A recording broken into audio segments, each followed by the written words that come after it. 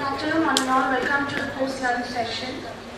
For the next session, I'll be calling upon Dr. Benjita Pinto, Consultant Rheumatologist, Manipal, and Dr. Satyaprata Ganguly, Emeritus Professor, Apollo Clinics Hospital, Kolkata.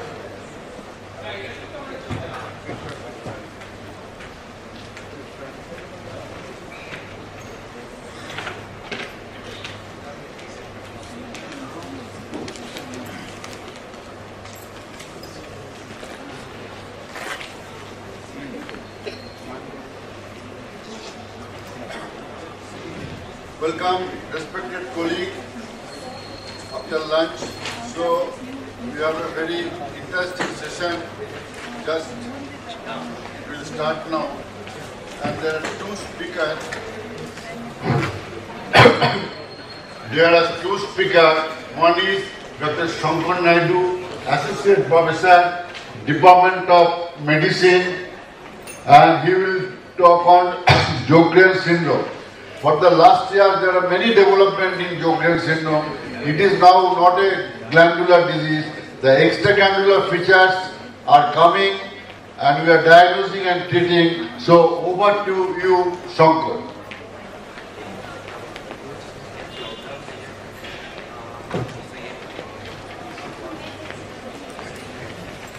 Thank you, Jai Presence, and good afternoon, everyone.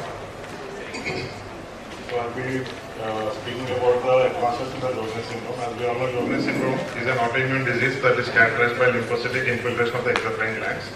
And the estimated prevalence is about 0.4% in the general population.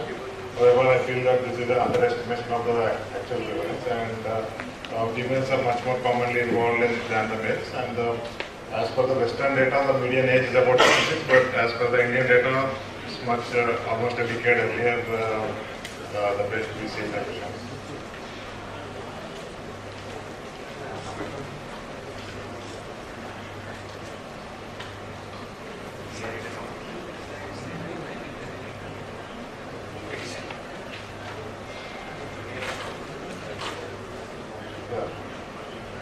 So regarding the advances, I have divided this into these following topics. So I'll be taking one after the other.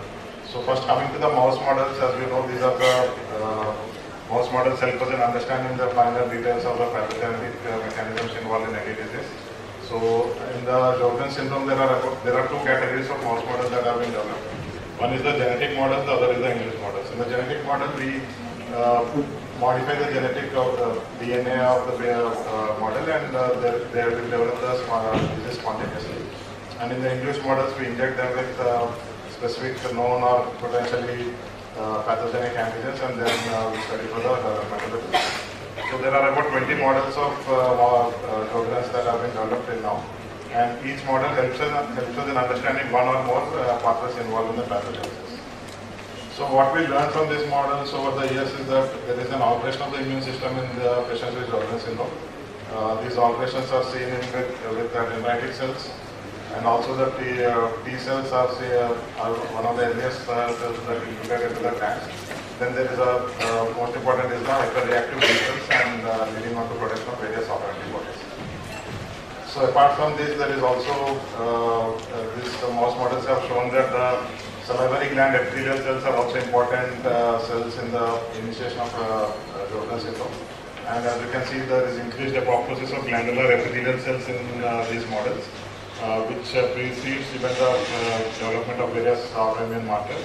And autoantibodies against alpha-14 has been shown, and autoreactive T cells against alpha-14 have been documented. And there is ectopic expression of the MSC2 molecule over the SNR cells, and also there is abnormal proliferation of the glandular epithelial cells, which may be the initiating feature in autoimmunity in this disease. So this is a big list of various genetic models that have been studied till now. I am not going into details of each and every model.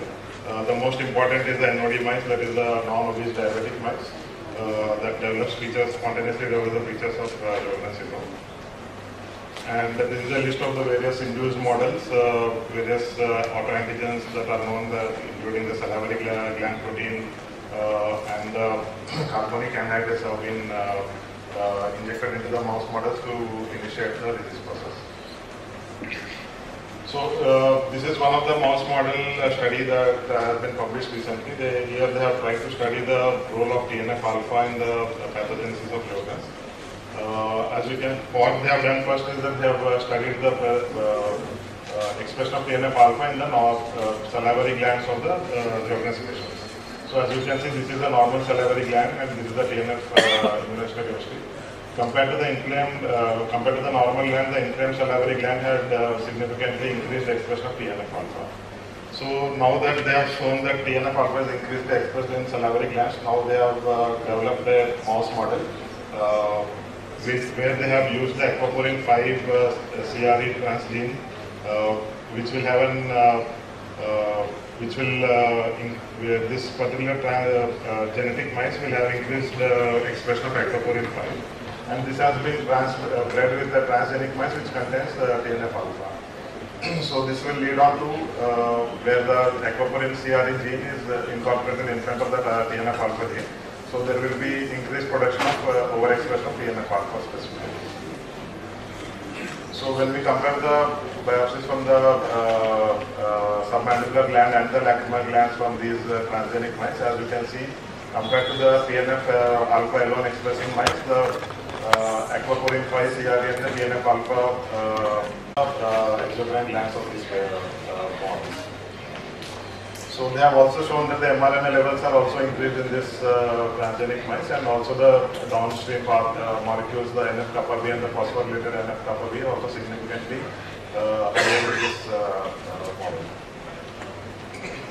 So then what they have seen is that on follow-up, these models have started to show that there is decreased expression of the aquaporin 5 in the SNR cells, and also there is increased apoptosis as indicated by the expression of the talent, and also there is decreased stimulation of salivary production with biocarbon. So what this model has shown that there is overexpression of TNF alpha, and this causes inflammation in the SNR cell atrophy in the salivary glands. So this is another model which has helped in studying the effect of the endoplasmic reticulum stress. As we know, the misfolded and unfolded proteins are inflammatory in nature. This we have studied in the SPA group, but here in this model they have tried to study the effect of unfolded proteins in the endoplasmic reticulum stress in rodents models. So in this mouse model they have tried to see the effect of cathepsin inhibitors. So this will have a therapeutic implication. So cathepsin S inhibitor has been injected intraperitoneally and topically into the eyes of the mouse model, which are predisposed to develop Sjogren's. And as we can see here, when the cathepsin S inhibitor was given intraperitoneally, there is a decreased cathepsin S activity in the tears, in the lacrimal gland lysates, and also the splenic lysates. While when it was given in the topical preparation, there is effect only on the tears and not in the splenic lysates. So probably cathepsin S inhibitors may be a therapeutic target in future to improve the ocular manifestations in these patients. So next, coming to the genetics and epigenetics, there is a lot of studies which have been conducted previously, and in this diagram the inner circle is related to the Sjogren's syndrome, and as you can see the green marks, these are the genes which are strongly associated with the development of Sjogren's syndrome. The same genes have been given in this table. So this is what is already known. So recently there is a genome-wide association study which has been published. Here they have documented that apart from these 10 genes which are already known, there are certain novel gene markers which are predisposed to develop Sjogren's syndrome. These are marked in the red, and they are also shown that HLA is one of the strongest genetic markers for development of Sjogren's, and with an odds ratio of ranging up to 12 when patients with Sjogren's. So next, coming to the epigenetic studies, epigenetics is a process which alters the gene activity without changing the DNA sequence. So there are various methods in which epigenetic modification can happen. Most important is the methylation and demethylation. So this will result in a different expression of the gene. And there are also chromatin modifications which results in various microRNAs, molecular pairing RNAs, and long non-coding RNAs and circular RNAs. So coming to the epigenetic data in Jordan's, there is a terminology called the epigenetic wide association studies, similar to the GWAS studies that we know. Here they have studied the methylation modifications from in the entire chromosome. So these are known as telomere to telomere methylation studies. And when there is a hypomethylation, usually what happens is when there is a hypomethylation, the particular gene will be hyperexpressed. And when there is a hypermethylation, it will be suppressed for most of the days. So what they have seen in Jordan's patients is that there is hypomethylation of the interferon inducible genes. And we already know that interferon is one of the main molecule which mediates the inflammation in these patients. And also there is hypermethylation of the FOXP3, which is the master regulator of the deregulatory cells. So these are, because of these changes in methylation, there will be a shift towards the pro-inflammatory cascade in these patients. So apart from this, there are various, these are the various epigenetic studies that have been done. Most of them have shown association with various pathogenic pathways. And certain circular RNAs have also been studied in relation to the various clinical manifestations. And recently there is an attempt to link the genetic variation with the epigenetic modification. So this is called as a methylation quantitative trait loci, where there will be allelic asymmetry in DNA methylation along with the single nucleotide polymorphism present in these alleles. So they have done an analysis of all the published data, and they have identified that there is a strong association between the genetic risk and the DNA methylation in genes which are related to the pro-inflammatory cytokine pathways in patients with Jordan. So, but this is a very preliminary raw data.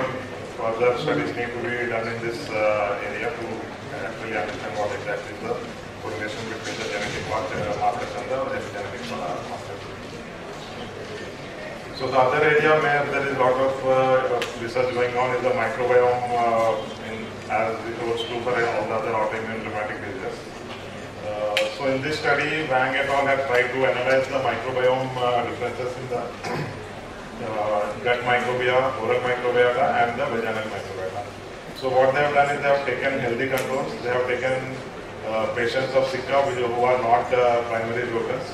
And they have taken 133 primary Jordan's patients who are not on HCQS, and also they have taken patients who are already on HCQS for 6 months and HCQS for 12 months at least.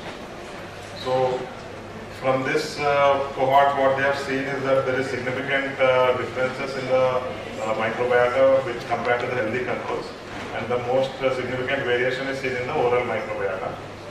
And when they have seen the ratio of the firmicutes to the bacteroides, there is a significant difference between the healthy controls to the primary Jordan's, and also primary Jordan's versus the non-primary Jordan's Zika patients. So this shows that there is a significant role of the microbiota dysbiosis in patients with primary Jordan's. So when they have analyzed the differences between patients who are not receiving hydroxychloroquine versus those who are on hydroxychloroquine, usage of hydroxychloroquine has partially reduced this dysbiosis.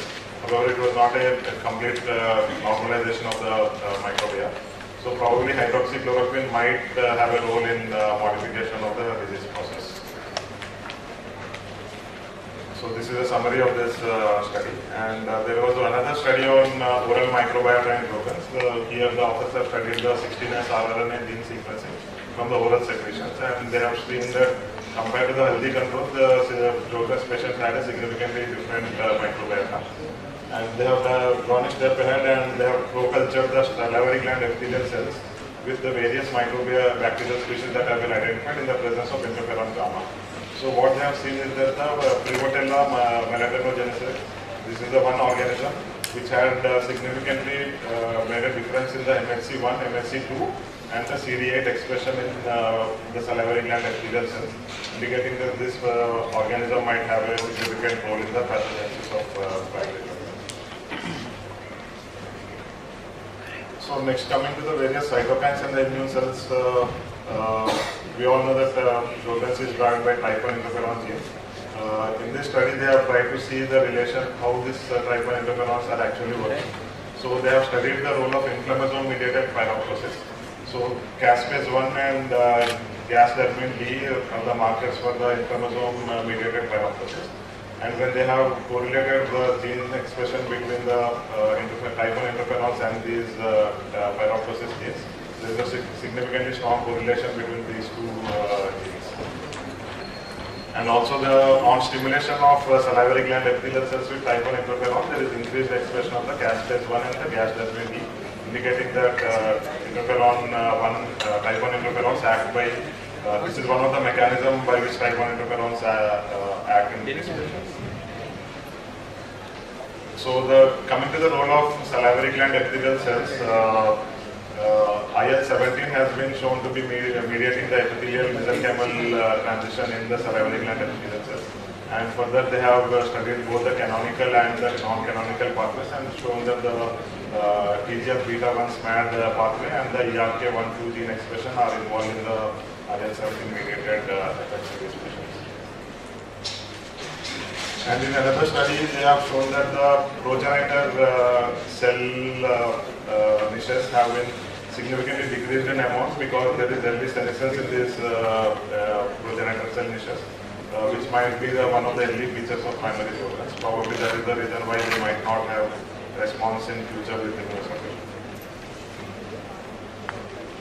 So regarding the aberrant B cell activation, B cell and toll-like receptor signaling has been studied. EPST1 expression has been shown to promote the TLR9 signaling, leading to activation of the B cells. And also they have identified a subset of memory cells, those are the FcRL4 positive memory cells. And they have shown that the chronically activated this subset of memory cells can cause epithelial damage and in future lead on to lymphoma production. And similarly, the role of T cells have also been studied, and the two new subsets of T cells have been studied in rodents. One is the T follicular helper cells and peripheral T helper T cells. These have been correlated with the presence of the ectopic lymphoid structures and the presence of high IgG and low C4 in these patients. So based on these molecular signatures, various clusters have been developed to understand whether there are any uniform group of patients in the primary lobes which can have a differential response to the therapy. This is one study where they have divided these patients into two clusters based on the grade of inflammatory state. And they have shown that cluster 2 has a low grade of inflammatory state and they had a better response with rituximab compared to the cluster 1. Similarly, another study has tried to cluster them according to the interferon expression and the various other inflammatory module expression. So they have identified 3 different clusters. And based on the genomic, epigenetic and the transcriptomic data, Soret et al. Have classified them into 4 clusters with different pathogenic markers. However, these are all in the very initial stage, and whether these clusters have any clinical relevance to us, further studies are needed to understand that. And the most hot topic in rodents is the imaging of the salivary glands. So, as we know, ultrasound is coming into most of the management of most of the rheumatic diseases. Salivary gland ultrasound is a very easy and non-invasive technique, and including ultrasound scores within the classification have shown that the sensitivity has increased from 90% to almost 96%. And the initial scoring was proposed in 1992, however, recently in 2019, OMERACT working group had proposed terminology and grading, 4-grade scoring for ultrasound. I'll be showing pictures of this. So this is a grade 0, which is a normal looking parenchyma. This is a homogeneous parenchyma.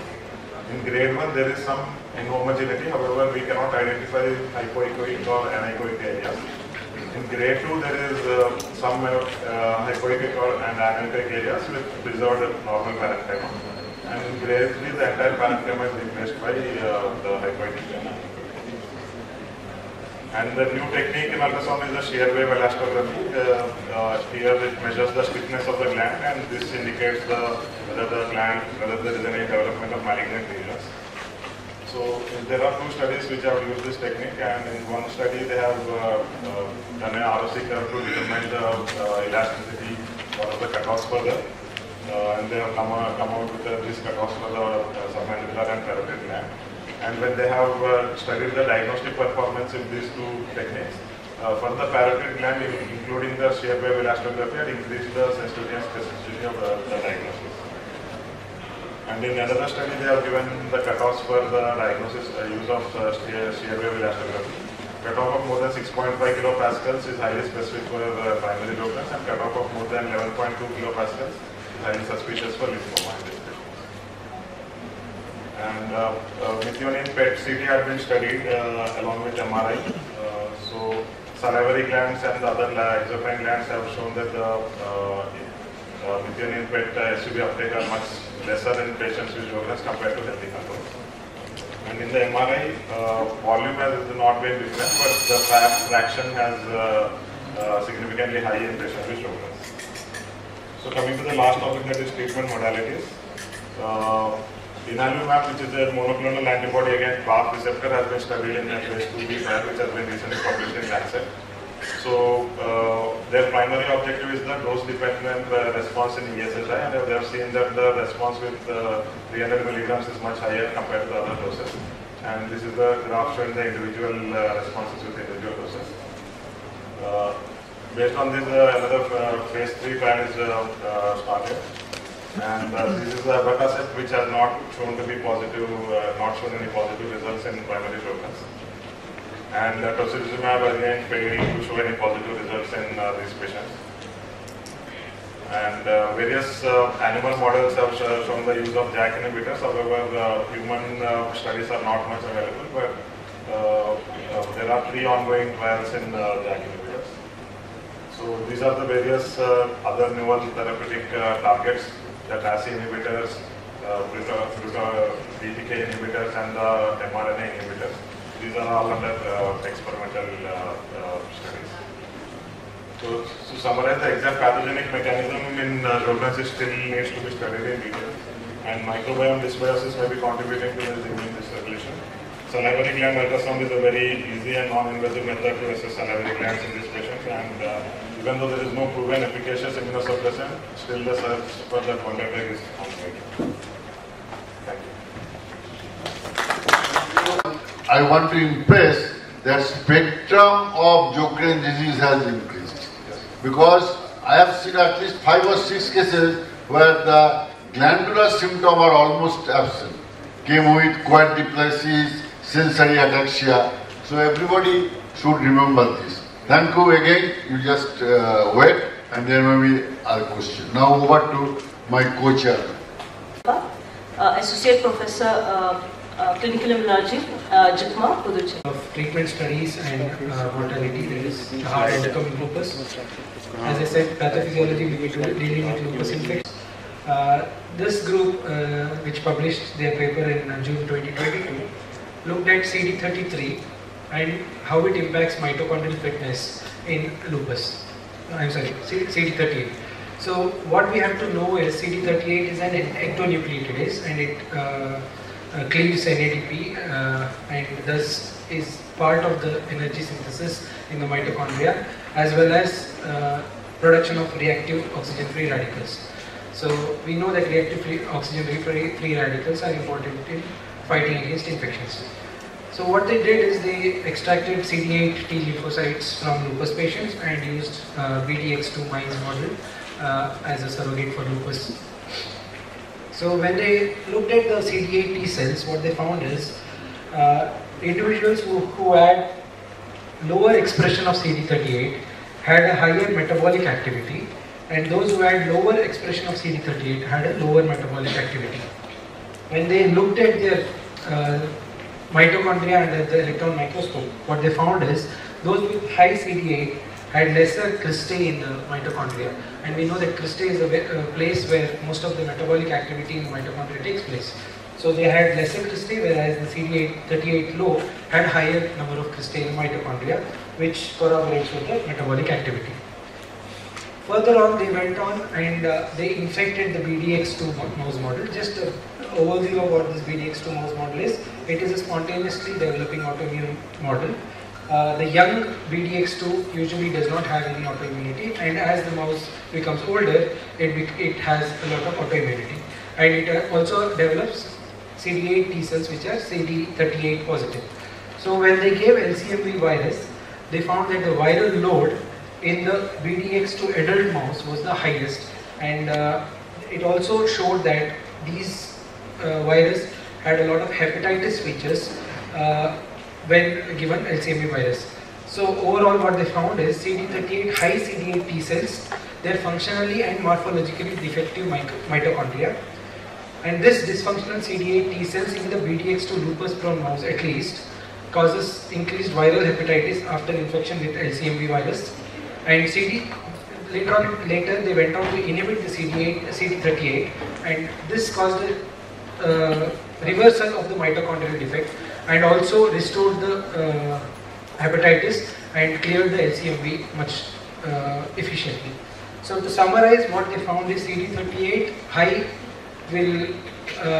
is detrimental to mitochondrial health and mitophagy, and which predisposes to increased infection. Though they have proven it in viral infection, I think there should be studies that look into bacterial infections as well. Segueing into infection in lupus, we have found that it's always a clinical confusion where a patient of lupus comes to us with fever, and we are unsure if it is disease activity or if it is infection. So for that, we had this multi-institutional cohort which validated 168 febrile episodes in lupus patients, out of which 33 patients were bacterial infections. And we found that simple markers like total lymphocyte count, neutrophil lymphocyte ratio, CRP levels and procalcitonin were higher in the infection subgroup.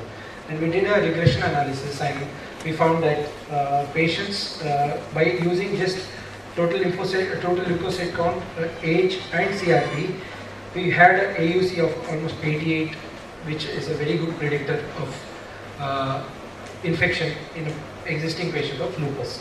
And there is a calculator that is available for use, wherein it will give you the probability of infection in a patient with lupus with fever, which has very simple things like age, total leukocyte count and CRP. Going ahead with biomarker studies, lupus nephritis is another challenge in lupus.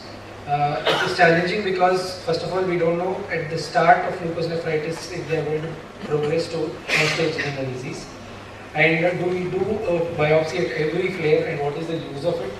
And then we rely heavily on histopathology to escalate immunosuppression and to modify drugs.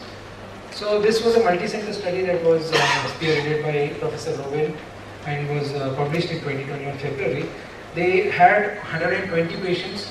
The study had two factors, the cross-sectional component as well as the longitudinal component. So in the cross-sectional component, what they saw is they measured urinary endothelial growth factor levels, and what they found is, first of all, when compared to healthy controls, lupus nephritis, patients without lupus nephritis, SLE without lupus nephritis, had similar levels of urinary EGFR to creatinine ratio.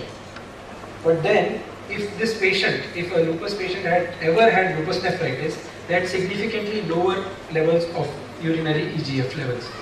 And then with every flare, what they found is the urinary EGF levels fell. So this almost reflected what was happening in the kidney. Going ahead, we know about this activity and chronicity scores that are usually reported by pathologists in our kidney biopsies. They did a correlation of urinary EGF levels with the activity score, and they found there were absolutely no correlation. But with chronicity score, when they saw, there was significant negative correlation. That is, the higher the chronicity score, the lower the urinary EGF to creatinine ratio was. Then they tried to identify cutoffs which would say that these patients would end up worsening, or these patients would end up worsening in their creatinine. So they found that a cutoff of 5 or below. So in these patients, what happened is they eventually progressed to end-stage renal disease, and with every flare, their EGF levels also fell. So the take-home message from the study was that urinary EGF are lower in lupus nephritis for sure as compared to normal SLE. Their fall in urinary EGF levels adequately reflects fall in EGFR, and urinary EGF reflects the histopathological damage and may be a good prognostic indicator to suggest that they go on to develop end-stage renal disease. So the clinical implication is we can start, if we want to start using it, we can start using it to prognosticate patients. We can see if the damage is progressing as a, as we measure C3, C4 and dsDNA. This could also be a parameter to measure on periodic visits. And finally, to detect the cause of renal impairment, is it flare or just accumulating damage, could be clearer by using this non-interventional method. Coming to treatment, drug withdrawal in lupus is always tricky, and people have tried to solve this in many ways. And this is a study that was published in June 22, where patients with lupus nephritis who were biopsy proven underwent randomization, and 48 of them were allocated to drug continuation and 48 were allocated to drug discontinuation. Their 2-year outcome was analyzed. So what they found is that relapse of proliferative lupus nephritis was only 12% if the immunosuppression therapy was continued, but it was 27% if it was discontinued. And this said that withdrawing immunosuppression is actually inferior to continuing immunosuppression over a period of 2 years in lupus nephritis. But the time to relapse was similar, not that you have withdrawn the drug, that the patient has flared early. And severe flares were also less. If you take overall flare rate, not just the renal flare, even that was less in immunosuppression continuation arm as compared to immunosuppression withdrawal arm. But the same group also saw for a cost factor in the whole project, and they found that by withdrawing immunosuppression, even though they had extra flares, they were saving almost 40% of the actual money spent by these patients. So that could be a relevant outcome if the flares are not really severe. Then they went on to look at predictors of flare. This is what we are interested in. They found that a younger age group had more flare. If the estimated GFR was normal, that means they had not gone into a chronic kidney disease, they had more flare. The urine PCR of 0.5, which is very questionable, because we already know 0.5 and above, we consider it as activity and we go ahead and do a biopsy. So these patients had higher flare.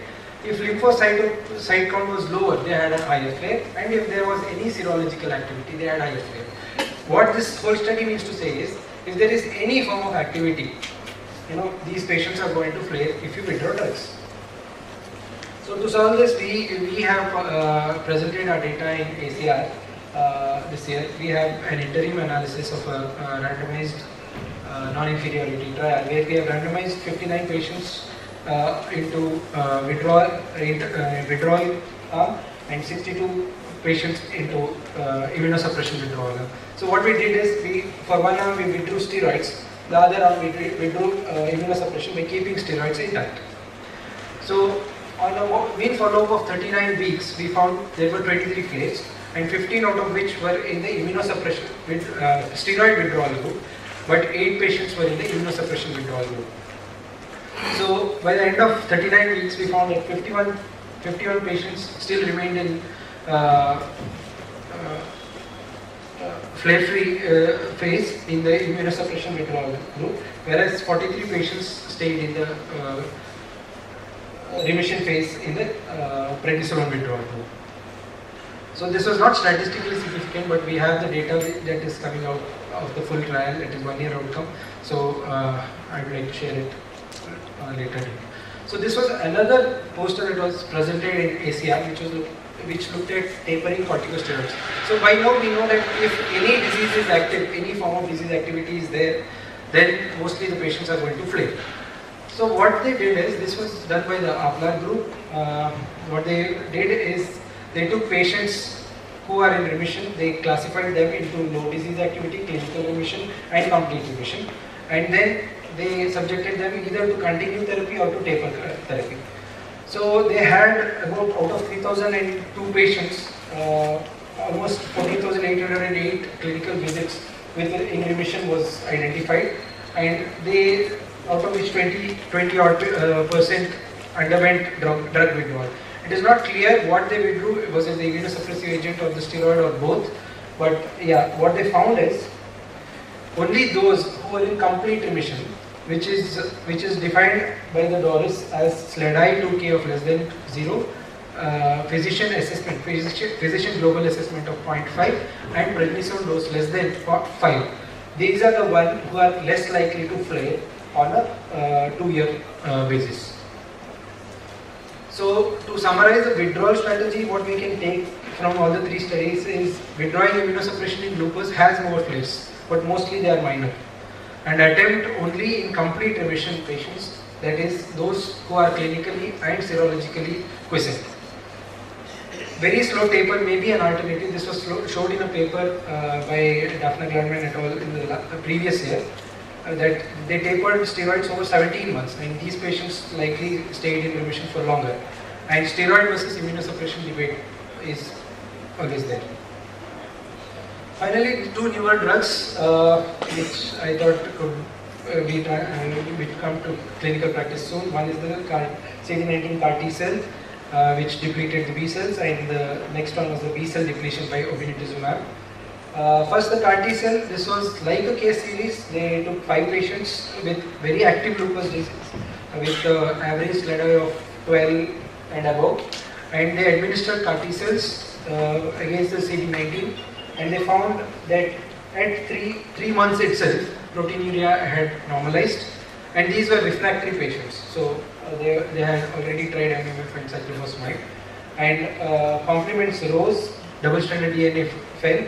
And very interesting is even fatigue, which is usually very difficult to treat in autoimmune diseases and does not correlate with disease activity. Even fatigue measures significantly fell and patients almost normalized. Some biological concepts: as the CAR T cell levels gradually fell over 150 days, the B cells started to rise, but this did not mean the patients flared. Their proteinuria and SLEDAI still remained the same. That is in a remission state. There were no new safety signals that were identified. There were 2 patients who had slight fever, which was labeled as minor CRS, that is cytokine release syndrome, which is a known side effect of CAR T cells, but they were not major. Next was obinutuzumab in lupus nephritis. Here, 126 patients were randomly assigned, 64 to obinutuzumab and 62 to placebo. All the patients received MMF, and what they found is that there was complete clinical remission in about 40% of patients, as opposed to 20% of patients who were continued on standard of care. And the way they gave obinutuzumab is 1000 mg on day 1, and then on day 15 of week 2, and then 24, 26, and all of them, as I said, received MMF. The biological effect was also seen, and they found that obinutuzumab's B cell depletion lasted for almost a year. In up to 94, the drug almost depleted 94% of B cells in these patients. Finally, coming to lupus mortality, which is the hardest outcome in lupus. This was a wonderful paper that was published in Lancet Rheumatology recently by Eric Morant and group. What they found is they had 70 deaths which they analyzed. But the problem with this analysis is any death that happened before 6 months was excluded because they didn't have their clinical data. And what they simply found is patients who were on low disease activity and who maintained low disease activity status were less likely to die, irrespective of their baseline clinical activity. So our target should be at achieving a low disease activity status, which is clinically possible rather than a complete remission. So they concluded that patients who achieved low disease activity in terms of LLDAS and remain in LLDAS for a longer time have a better chance for survival. But as I said, this study looked at very late disease. You know, the median duration of illness in this study was almost 8 years. So we, as part of INSPIRE group, which is curated by Professor Amitabh Agrawal, this is an unpublished data. So we looked at our patient base, pan-India patient base of 2072 patients, and we had 170 deaths in a matter of 3.5 years, which we analyzed. and we did a cluster analysis based on these 25 variables. These variables are basically clinically relevant variables. Outcome, juvenile onset, probably as a further outcome, any antiphospholipid antibody that is positive, and then all the usually detected autoantibodies by ENA complements. Then we took the BILAG measured domains, that is whoever was positive for any of these domains. Then we took the it has got cut. We also took SLEDI and SLIC ACR at baseline. And what we found is the cluster 4, this cluster had the worst outcome with maximum mortality. So if you see this cluster and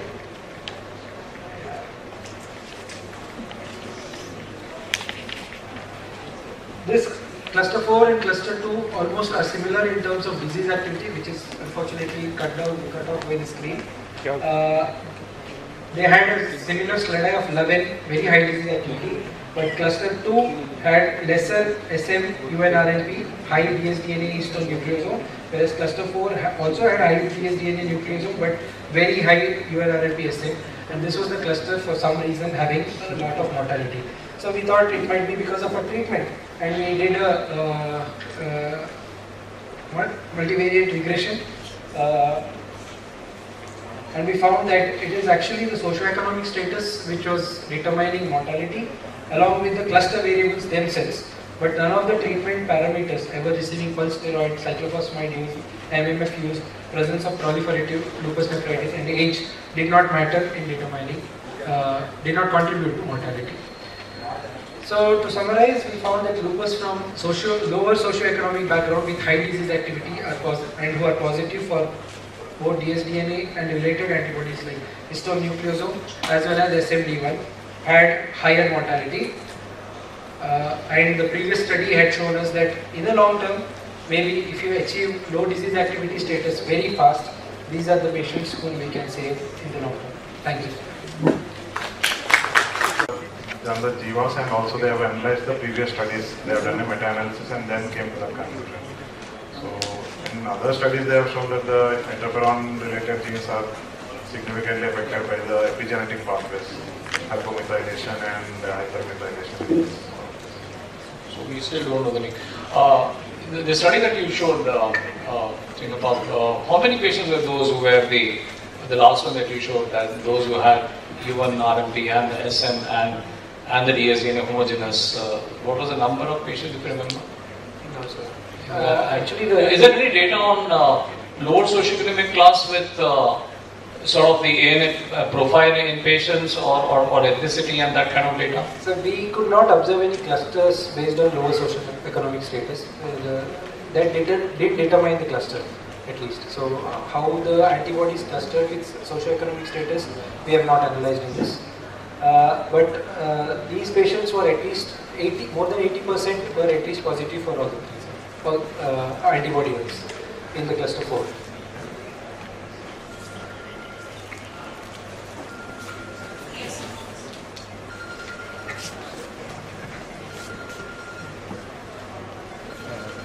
Congratulate both speakers. Regarding the talk on Sjogren's, I would like to know what is the status of rituximab in severe Sjogren's syndrome, which is refractory to usual treatment.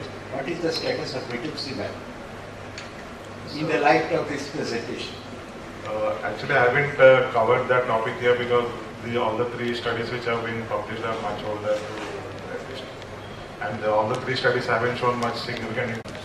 However, newer and CD20 targeting drugs are being tried, but however they are still not in clinical phase of trials. So rituximab as such has not been shown to be very effective. Dr. Saki. Bhuvaneswar, great talk from both the speakers. My question is to Dr. Naidu. The ultrasound findings that you showed, the hypoechoic shadows, what do they represent? Are they ducts or lymphoid tissue? Personally, I'm not sure, but I will check back. And I think these are the areas where there is a lot of destruction going on in the Is it necrotic debris should not be there? Not the necrotic, but the periductal inflammation and the probably the ductal damage happening over there. At least not glandular tissue.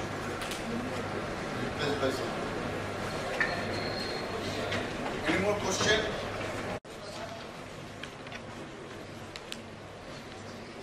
Thank you, ma'am, for the introduction, and thank you, organizers, for this topic on antiphospholipid syndrome in 2022. I have no disclosures.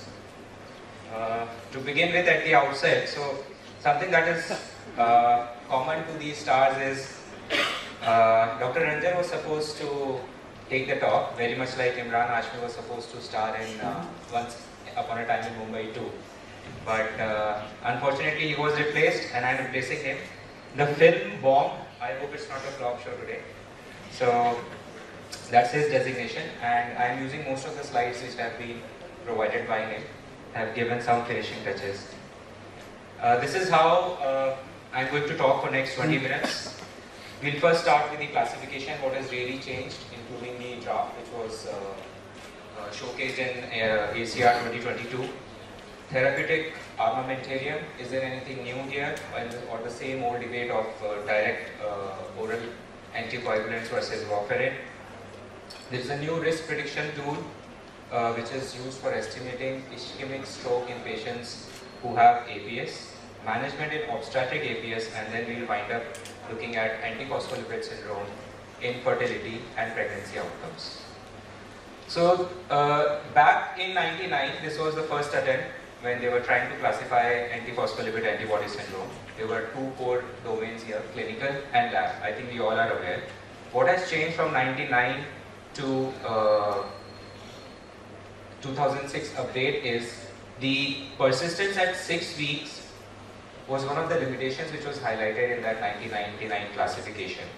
There were no non-criteria features, and anti-beta 2 GP1 was excluded. So in this update at Sydney, the duration for which the persistence of antibodies should be shown has been changed to 12 weeks, and beta 2 GP1 antibody has been added.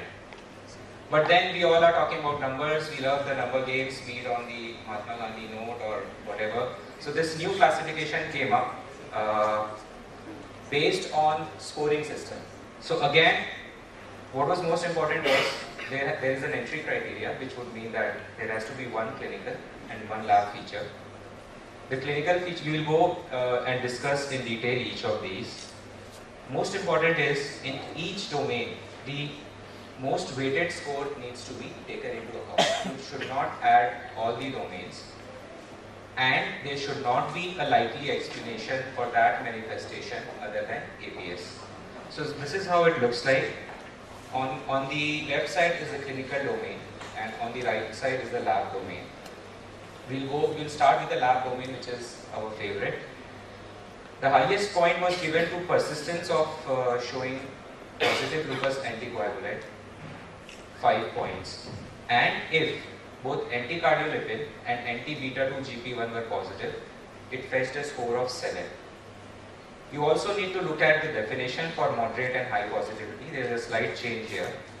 Antiphospholipid titers measured by ELISA, if the titer was between 40 to 79 international unit, it was taken as moderate titer, and if it was more than 80, it was taken as high titer. So fetching a score of 7 if they were dual positivity. In the clinical domain, there were more features defined. Obstetric, we all are aware of more than 3 consecutive losses, less than 10 weeks. Obviously, it should not be explained by any other causes.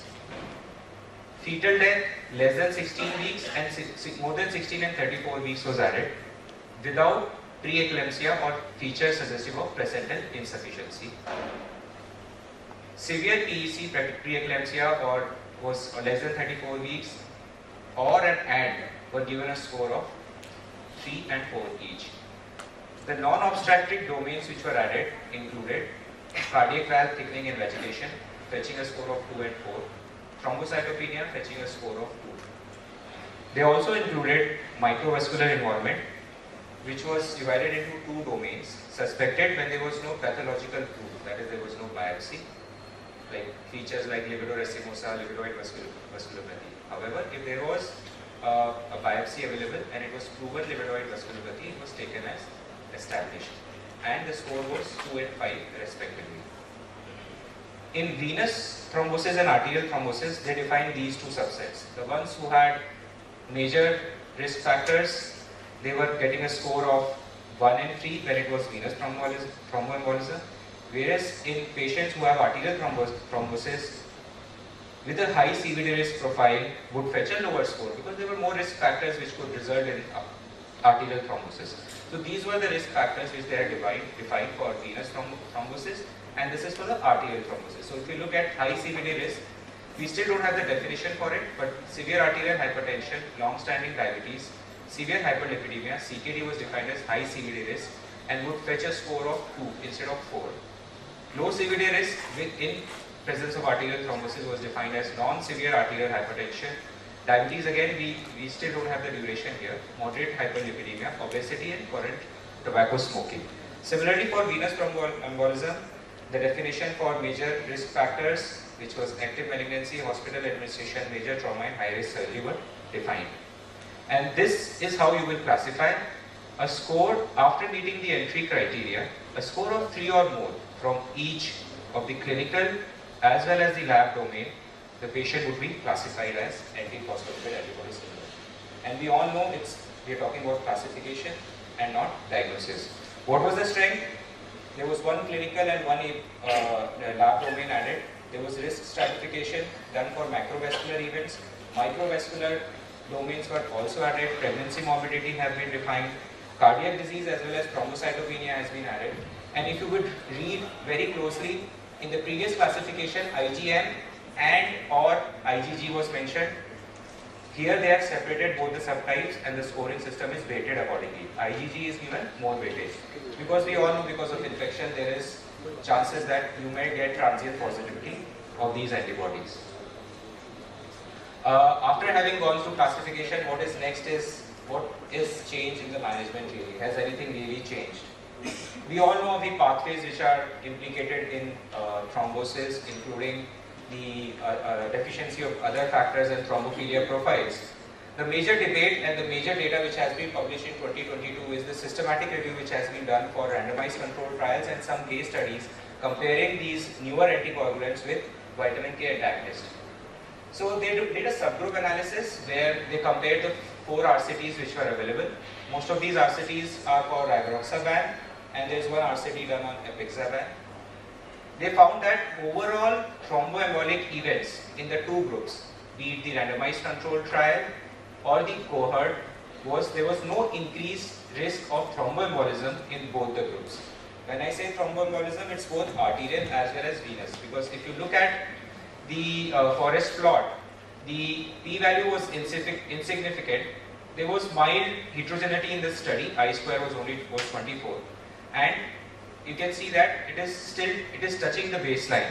So there was not much of a difference between the 2 groups, the warfarin and the newer anticoagulant. Then they decided to compare venous thromboembolism, arterial thromboembolism, and also look at the side effects.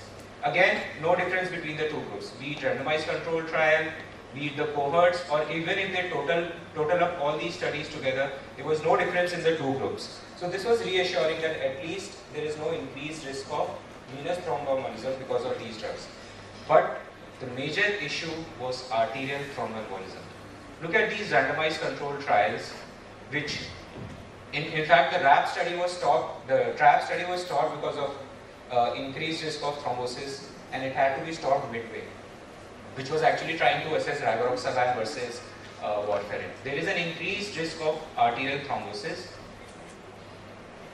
If you see randomized controlled trial in isolation or you combine both the studies, there is 2.27 times increased risk of getting an arterial thrombosis while using rivaroxaban or apixaban in patients who have antiphospholipid antibody syndrome. The bleeding risk was similar in both the groups. All-cause mortality again was similar in both the groups, focusing mainly on the randomized controlled trial. Then they wanted to, in this analysis, they wanted to understand Is it one particular drug which is skewing the graph?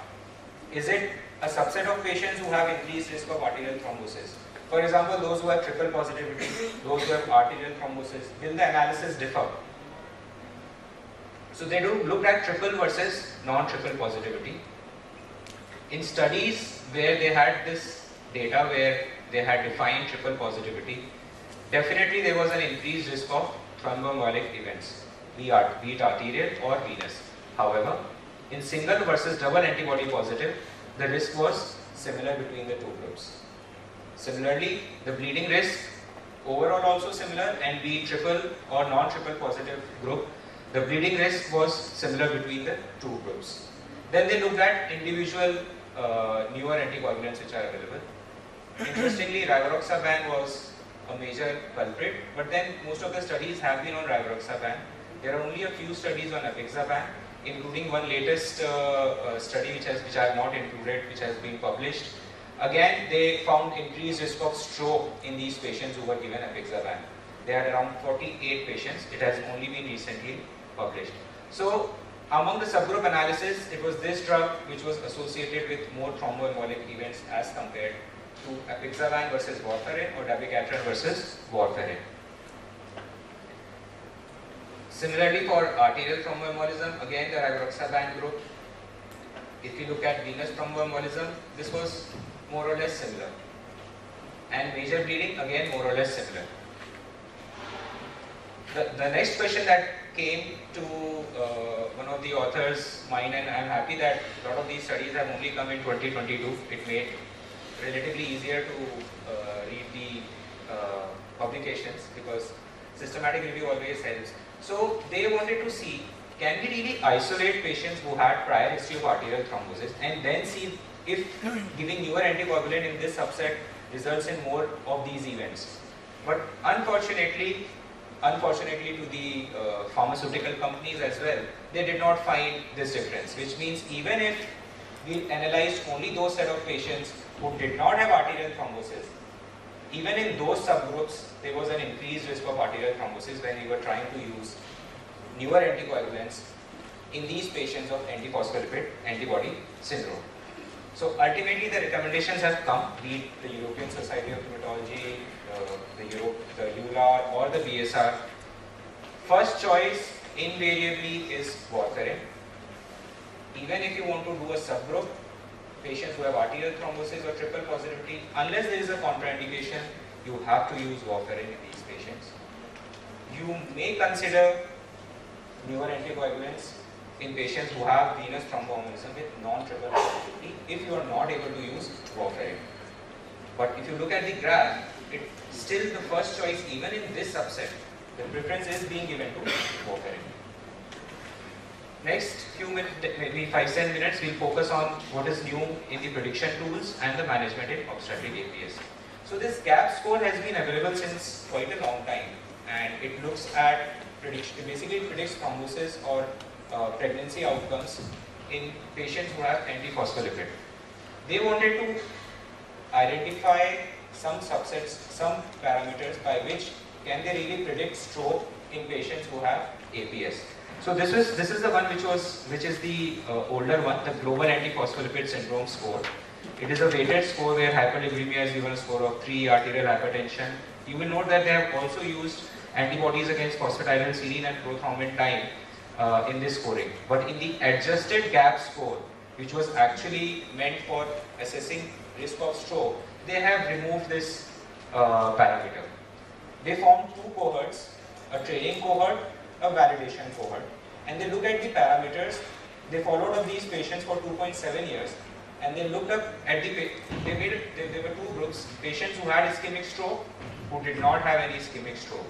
And they found that age, the adjusted GAP score, and underlying autoimmune disease, hypertension, diabetes were some of the risk factors which were associated with increased chances of getting an ischemic stroke. Similarly, looking at the antibodies, thrombocytopenia was significantly associated, was higher in group which had ischemic stroke. So this was their analysis at the end, that if we combine these parameters with the adjusted gap score, can we utilize it or predict the chances of ischemic stroke in cohort of patients who have antiphospholipid? So this was the training cohort, this was the validation cohort. This is the adjusted gap score, and this is the newer one where they have given again a weighted scoring. Age, diabetes, platelet, hyperuricemia, adjusted gap score. A total summation of these groups is to be done. Higher the score, higher are the chances of getting ischemic stroke in future. So this is something new which was published in Frontiers in 2022. The other questions which were analyzed in 2022 is, does steroid have any role in obstetric APS? Whether low dose or high dose, does it really change the outcome? So they looked at abortion, overall rates in abortion, and they also did a subgroup analysis looking at low dose, which is less than 20 or less than 20 mg, or a high dose. In both the groups, there was no difference in rates of abortion, which means besides adding aspirin and low molecular heparin as indicated, there is actually no role of adding steroids as far as obstetric outcome is concerned. If there are some other compelling indication, then it's a different story. Interestingly, unfortunately they found that there was an increased risk of preeclampsia, gestational diabetes and preterm births if steroids was used in females with obstetric APS. So this is something we need to keep in mind, that these are the issues that we will face if we are using steroids. Another interesting network analysis trying to compare all the treatment options which are available, which people have tried, where this larger the size of this blue dot means more studies, more is the number of patients. And if you look at the thickness of this this bar, that means more number of trials are available comparing aspirin with low molecular weight versus aspirin and so on and so forth. Here also if you look, most of these studies have used aspirin and low molecular weight heparin. Though there are some studies looking at use of IVIG, steroids, but most of the data that is available is for use of aspirin and low molecular weight heparin in patients with antiphospholipid syndrome. They also wanted another interesting scenario that often we face in OPDs is when a gynecologist would refer a patient who wants to undergo IVF, and they have done antiphospholipid antibody profile in these patients, and some of the antibodies have come out to be positive. So there are studies which have looked at presence of these antibodies in females who want to undergo in vitro fertilization. 3,214 patients were analyzed, and they looked at live birth rate, clinical pregnancy rate and miscarriage rate, whether these antibodies were affecting the outcome of IVF in these patients. So if you looked at pregnancy rate, there was not much of a difference. Again a forest plot. If you looked at live birth rate, again there was some difference here. P-value was 0.03 in live birth rate.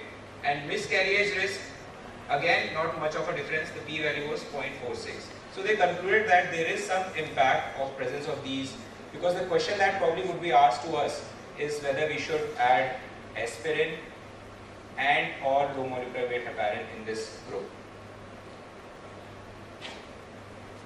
APS and pregnancy outcome, is there anything new in 2022?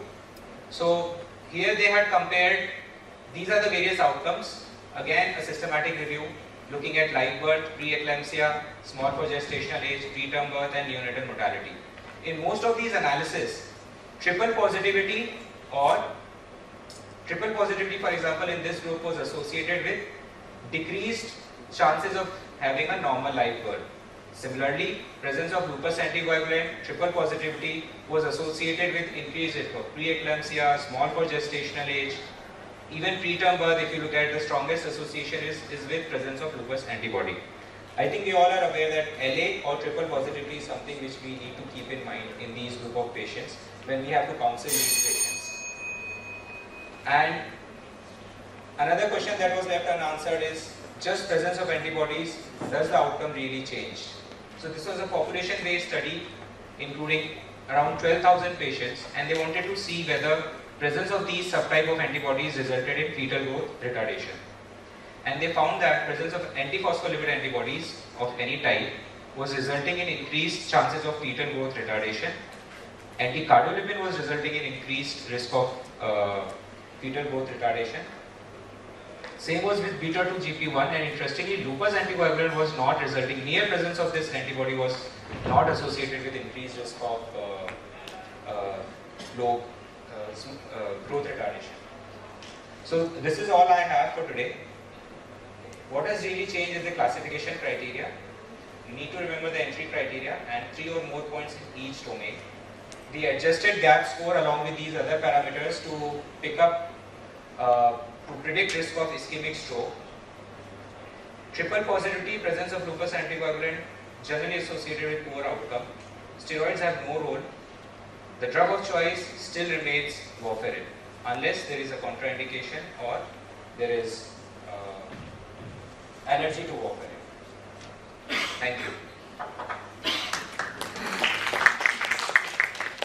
Because of its easy accessibility, then clinical utility, and also it can obviate the need of biopsy.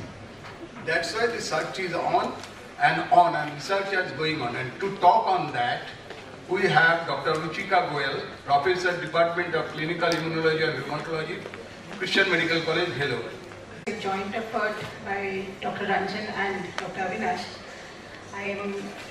We are coming back to again a little bit of a drier topic, which can be classified into some diagnostic biomarkers and biomarkers associated, used for disease activity monitoring, organ involvement and response to therapy, or meaning to say prognosticating a disease.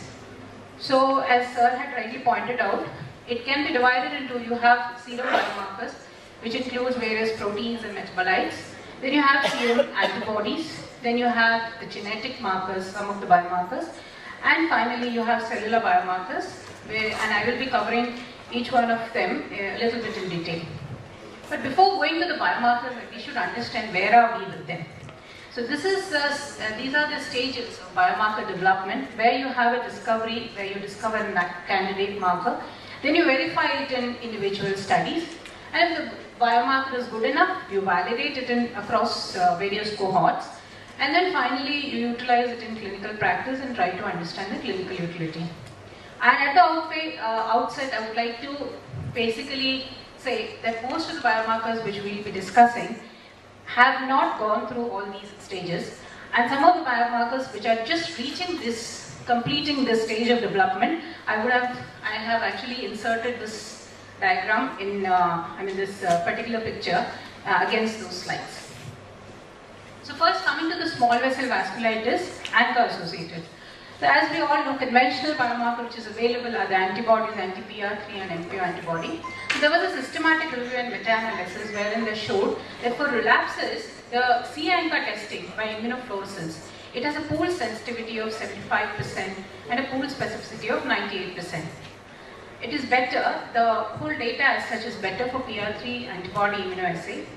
And when you look at both, as far as P-ANCA is concerned, immunofluorescence as well as immunoassays altogether, the sensitivity for anti-MPO antibody actually ranged between 46 to 58%, whereas the specificity was good enough.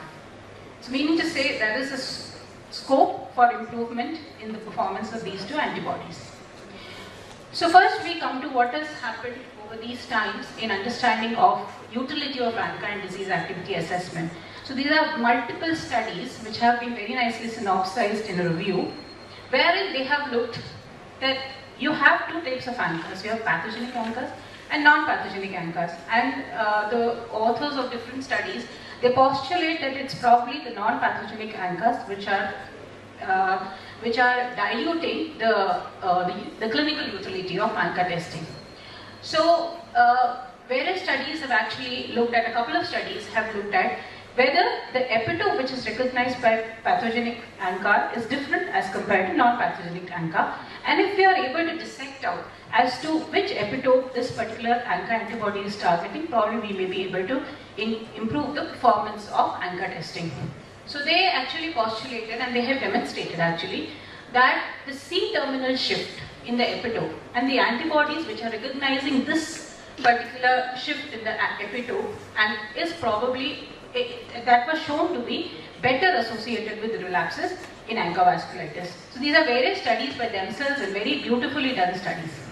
Then the second thing is, instead of testing ANCA, whether we test the avidity of ANCA interaction between the membrane antigen and these antibodies.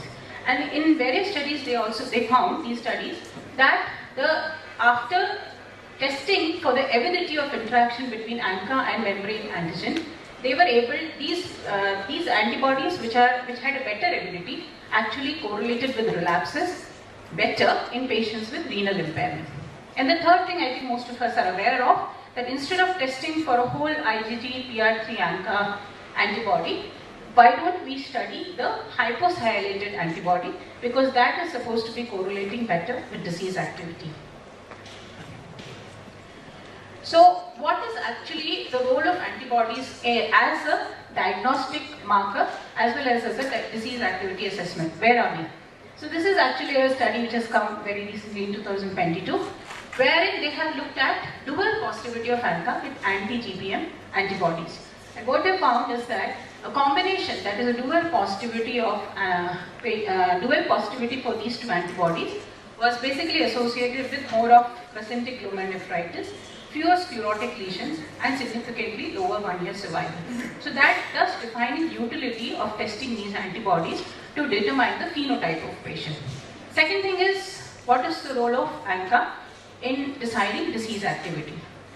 So this again, there was a study in which they've shown that actually if you look at ANCA levels, the PR3 ANCA levels does not correlate with disease activity in 25% of ANCA vasculitis patients, whereas 15% of the patients in complete remission had persistently positive PR3 ANCA for more than 12 months, thus making PR3 ANCA also as an imperfect biomarker. And again, to improve the performance of these antibodies, there are various methods which I have already alluded to in the previous slides. So we just go to a couple of individual studies. Individual studies means they have not been replicated, but however, these are single studies. So this is basically a study in which they have looked at the presence of anti-MPO antibody and anti-proteinase 3 antibody, whether they are able to predict the nephritis flare in patients with ANCA vasculitis. So this is basically the performance of these antibodies as disease activity marker. So what they found is that the MPO antibody at 3 months prior to relapse, as measured by multiplex flow immunoassay. So basically we are moving away from immunofluorescence and we are coming to the better testing modalities for these ANCAs. So when they use these advanced methods, that is multiplex flow immunoassay for MPO antibody and immunoassay chemiluminescence for PR3 antibodies, they found that these antibodies correlated better with renal relapse after 3 months. Meaning to say, if you improve the assays or the type of assays which you are using, it may improve the performance of antibody in measuring the disease activity. Now, this is one study I would like to go in detail, because this is a study which is probably coming very much near to our the final stages of development of biomarkers in ANCA vasculitis. So this is basically the Neptune network, wherein they have done the study in 3 different cohorts. I must say 4 different cohorts. So initially they looked at, the study cohort was a prospective patient, it's a prospective study of patients, 84 patients with renal ANCA vasculitis. So this was kind of a discovery cohort. Then the authors, actually the investigators, went on to real world cohort, wherein they included ANCA vasculitis, healthy controls and disease controls. And they also took nephrotic syndrome patients who had significant proteinuria as a result of photocytopathy. Finally, they went on to test the results in the renal, in again another set of patients who had proteinuria along the renal ANCA vasculitis patients who had or did not have proteinuria. And what actually they wanted to check for is basically they have assayed the urinary soluble CD163 marker, which is basically the marker which is present on the macrophage. It's a scavenger receptor present on the macrophages. So the modality used was ELISA, and what they found is that the urinary CD163, actually soluble CD163, was associated with active renal disease and was much higher in patients with active renal disease as compared to remission. This particular marker was associated with renal vasculitis flare during follow-up, and what happened is, then they looked at the disease control, and what they found is that this particular marker was actually could differentiate ANCA vasculitis flare from the other mimics. But the only problem was that it could not differentiate patients of renal flare from the nephrotic syndrome patients. So basically then they looked at whether you could improve the performance by adjusting it for the proteinuria, and they found yes, the correction for urine protein instead of creatinine actually restored the diagnostic accuracy for detection of active renal vasculitis, and the AUC was 0.91 with a very low confidence interval. So meaning to say, this biomarker is making its way forward for coming into clinical practice soon. Yet another study which is again making this biomarker more promising. It is basically a Japanese study wherein again they have looked at urinary CD163 and also another marker which is urinary CD11B. And they found both these markers at the diagnosis was associated with presentic glomerulonephritis and leukocyte accumulation and ANCA glomerulonephritis. So they found it may be a good marker which may obviate the need for renal biopsy, especially if you are dealing with childhood ANCA vasculitis. And both CD11B and CD163 was associated with the renal relapse as well as poor renal outcome. Along with that, they also looked at the circulating CD163.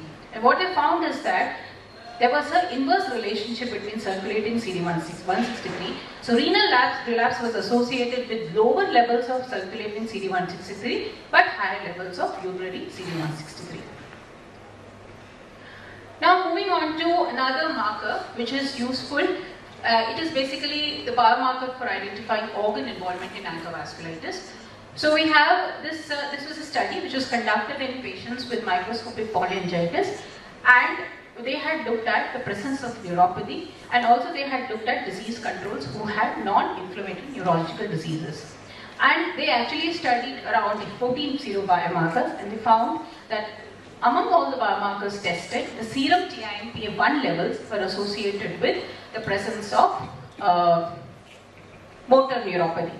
So the lower the markers of TIMP1, the higher chances of patient having a motor neuropathy in patients with MPA vasculitis.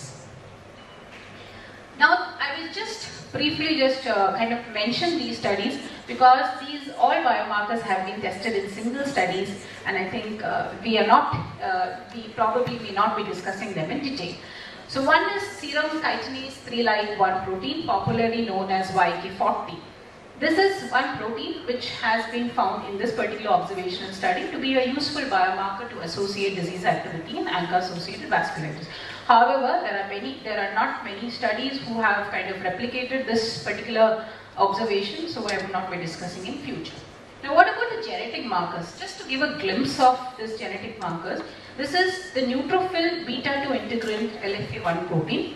So this actually has been tried in ANCA vasculitis as a potential biomarker, as a potential biomechanistic marker to identify active disease. And again, there's only one study, so I will not be discussing it in detail. Now what about the cellular markers? So the first, I found this interesting actually. It is looking at lymphopenia in ANCA vasculitis and correlating it with renal outcome.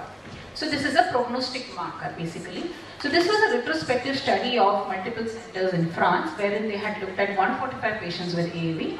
And what they found is the lymphopenia at diagnosis was associated with lower EGFR, and it also correlated with the percentage of sclerotic glomeruli, and lymphopenia was was found to have an independent risk factor for end-stage renal disease. Moving on to further cellular markers, again a brief mention that now we are moving to the T cell subset. Again, I found it interesting because most of the studies where they have looked at only B cell subset. So this is the T cell subsets in JPA.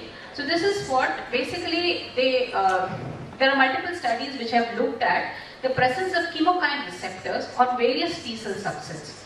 So what in this study in which they have looked at GPA patients, they found that there is a decreased frequency of naive T cells and an increased frequency of very early memory cells, especially those who are bearing the CCR6 and CCR4 chemokine receptors. They are associated with increased risk of relapse in future.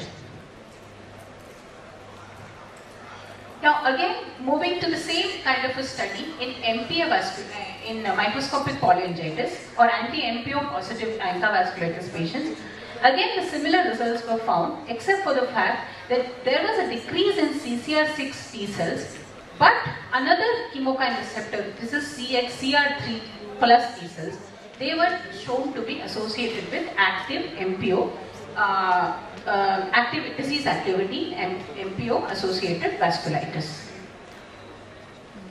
Now moving on to the markers which actually determine the response to therapy. This is now a couple of studies will probably be interesting because they are more towards your clinical aspect.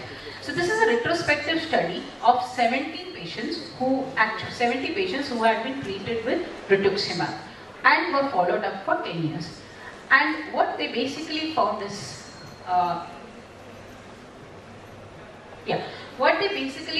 that when they looked at the B cells and they tried to look at they estimated the B cells using high resolution flow cytometry and they looked at the memory B cells. What they found is that the increase in the memory B cells and a decrease, this is basically for the naive B cells, if you have more naive B cells repopulating after rituximab therapy, that was associated with a better survival as compared to the patients who did not have repopulation with the naive B cells at 6 months.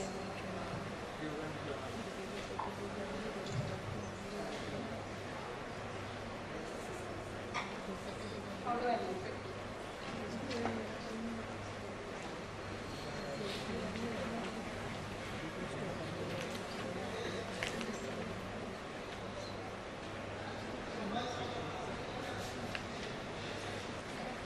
So the naive B cell population at 6 months was associated with longer time to relapse.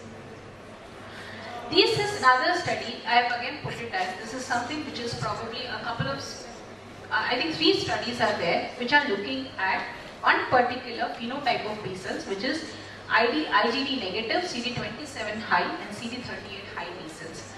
So this first study is basically in GPA patients wherein they found that higher level of this particular B cell subset was actually associated with lower survival as compared to the patients who had these B cells below one particular limit cutoff. And these B cells actually decreased as the patients were treated successfully with rituximab. There's another study wherein they have looked at again the ANCA vasculitis patients in active stage, and they found that increase in circulating B cell subset, this B cell subset, was associated with higher serum creatinine, lower GFR, and the increase in percentage of total crescents in renal biopsy. So we need to say that this particular actually cellular biomarker may guide us to therapy, to response to rituximab in patients with ANCA vasculitis. Now what about a word about, now moving away from ANCA vasculitis, we have non-ANCA vasculitis. The first one is the Hinoch-Schönlein purpura. So I have just quoted one study. This is actually a systematic review and meta-analysis wherein they have looked at the neutrophil to lymphocyte ratio in patients with GI involvement in Hinoch-Schönlein purpura. And what this meta-analysis have found, that high neutrophil to lymphocyte ratio was associated with more severe gastrointestinal involvement in patients with HSP. Now we come to large vessel vasculitis, which I have been actually working on. So again, the biomarker in large vessel vasculitis has to have 4 components, which should correlate with disease activity. It should look at arterial remodeling, fibrosis and angiographic progression. So you can actually, nowadays, they can be divided as the biomarkers which are associated with IL-6 axis and the biomarkers which are not associated with IL-6 axis, because tocilizumab is being used mainly in a lot of patients who are refractory to conventional cytotoxic agents in Takayasu arthritis.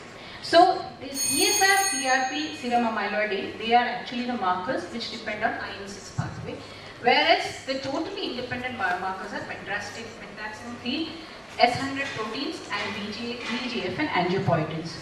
So this are just synopsis because all these biomarkers, they have been used in different studies, including our studies in our patients. But again, none of these biomarkers have actually made way to clinical practice except for interleukin 6, which has been replicated in multiple studies as a diagnostic as well as a biomarker which is associated with disease activity and assessment. So this was one study. So the next thing is that, do we combine the biomarkers and see if they respond, if they are able to basically decide on disease activity, and there's a desperate need. So this is a study which actually we had been looking at in our department, wherein we looked at 85 patients and we actually phenotyped them with 18 biomarkers. And what we found is that nothing other than angiopoietin 2 actually differentiated active disease from stable disease. Interleukin 18 levels were associated with a histological activity, but what was interesting, just bear with me this second last slide. So what actually differentiated the, what was interesting is that more than the level of the biomarkers, it is the interaction with the biomarkers which changes between active and stable disease. So this is the same offshoot of the same study, wherein we looked at endothelin levels and the histological progression, and we found that increased endothelin levels at the baseline was associated with decreased angiographic progression. We are not able to explain this finding, but this was a finding which we got from our patients. So these are further new postulated candidates which I think again have been looked at in single studies, and probably it's not the time to discuss with them. So the take home message is, there has been a progress for diagnostic and prognostic markers in ANCA vasculitis, especially the ones which are associated with specific organ involvement. The B-cell subsets are now being further explored to enhance response to rituximab in ANCA vasculitis and predict relapses. The neutrophil lymphocyte ratio has a potential for prognosticating HSP, and there's an unmet need for disease activity in large vessel vasculitis for the markers meeting the standards for use as a biomarker in clinical practice. Thank you for bearing with me.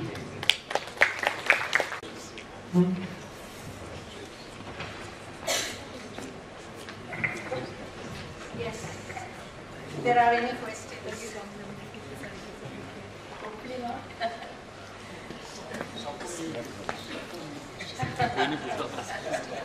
Dr. Ruchika, excellent talk. As far as the markers are concerned, I was wondering whether you included IgG4, because in large vessel vasculitis, this might have a therapeutic application. Perhaps use of rituximab better than maybe IL-6 inhibitor.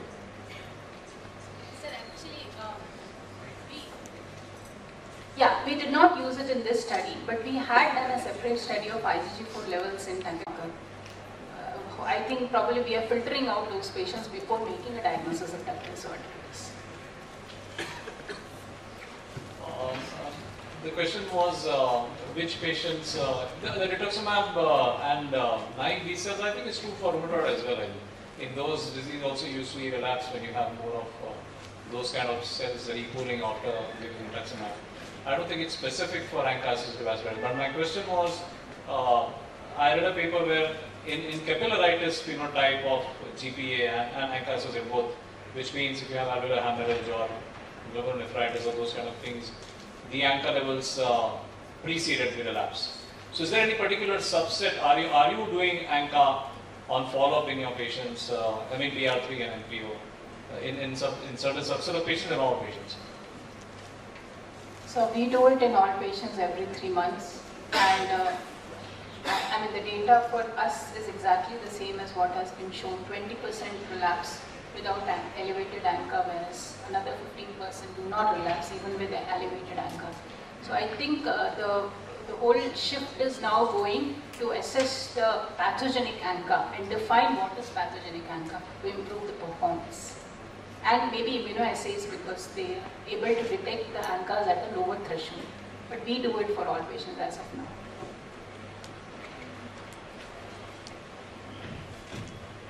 And yes, it is not specific for ANCA. I want to know Is there any role of D-dimer in SLE mesenteric vasculitis? I came to know somewhere in some paper. SLE mesenteric vasculitis, D-dimer estimation, quite easily done. That is a good marker for SLE mesenteric vasculitis. I came to know from some paper.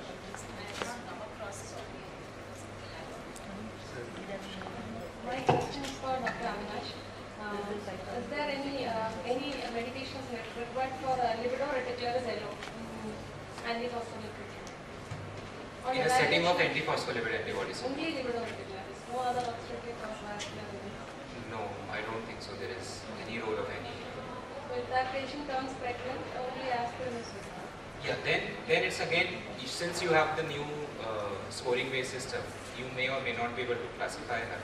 And if she doesn't have any pregnancy losses prior, but has antibodies, you may want to consider low-dose aspirin as per the EULAR 2019 guidelines. So with that, I think we will close the session. Thank you for asking us to chair. Rheumatologist at Kaveri Hospital, Bengaluru, and Dr. P.S. Arun Rajamurugan, who is Associate Professor and Head of the Institute of Rheumatology, Chennai. So please welcome to chair the session. Has two topics. First one is myositis advances. For this, I invite Dr. Ingrid Bloomberg to talk on myositis advances. Welcome.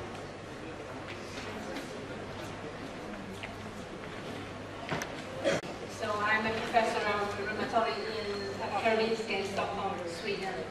And first, thank you for your kind introduction, and I would like to thank the organizers for inviting me to attend your I think very exciting meeting. This is not only a muscle disease, but it's frequently a systemic inflammatory disease, also involving the skin, the lungs, the joints, and sometimes the heart.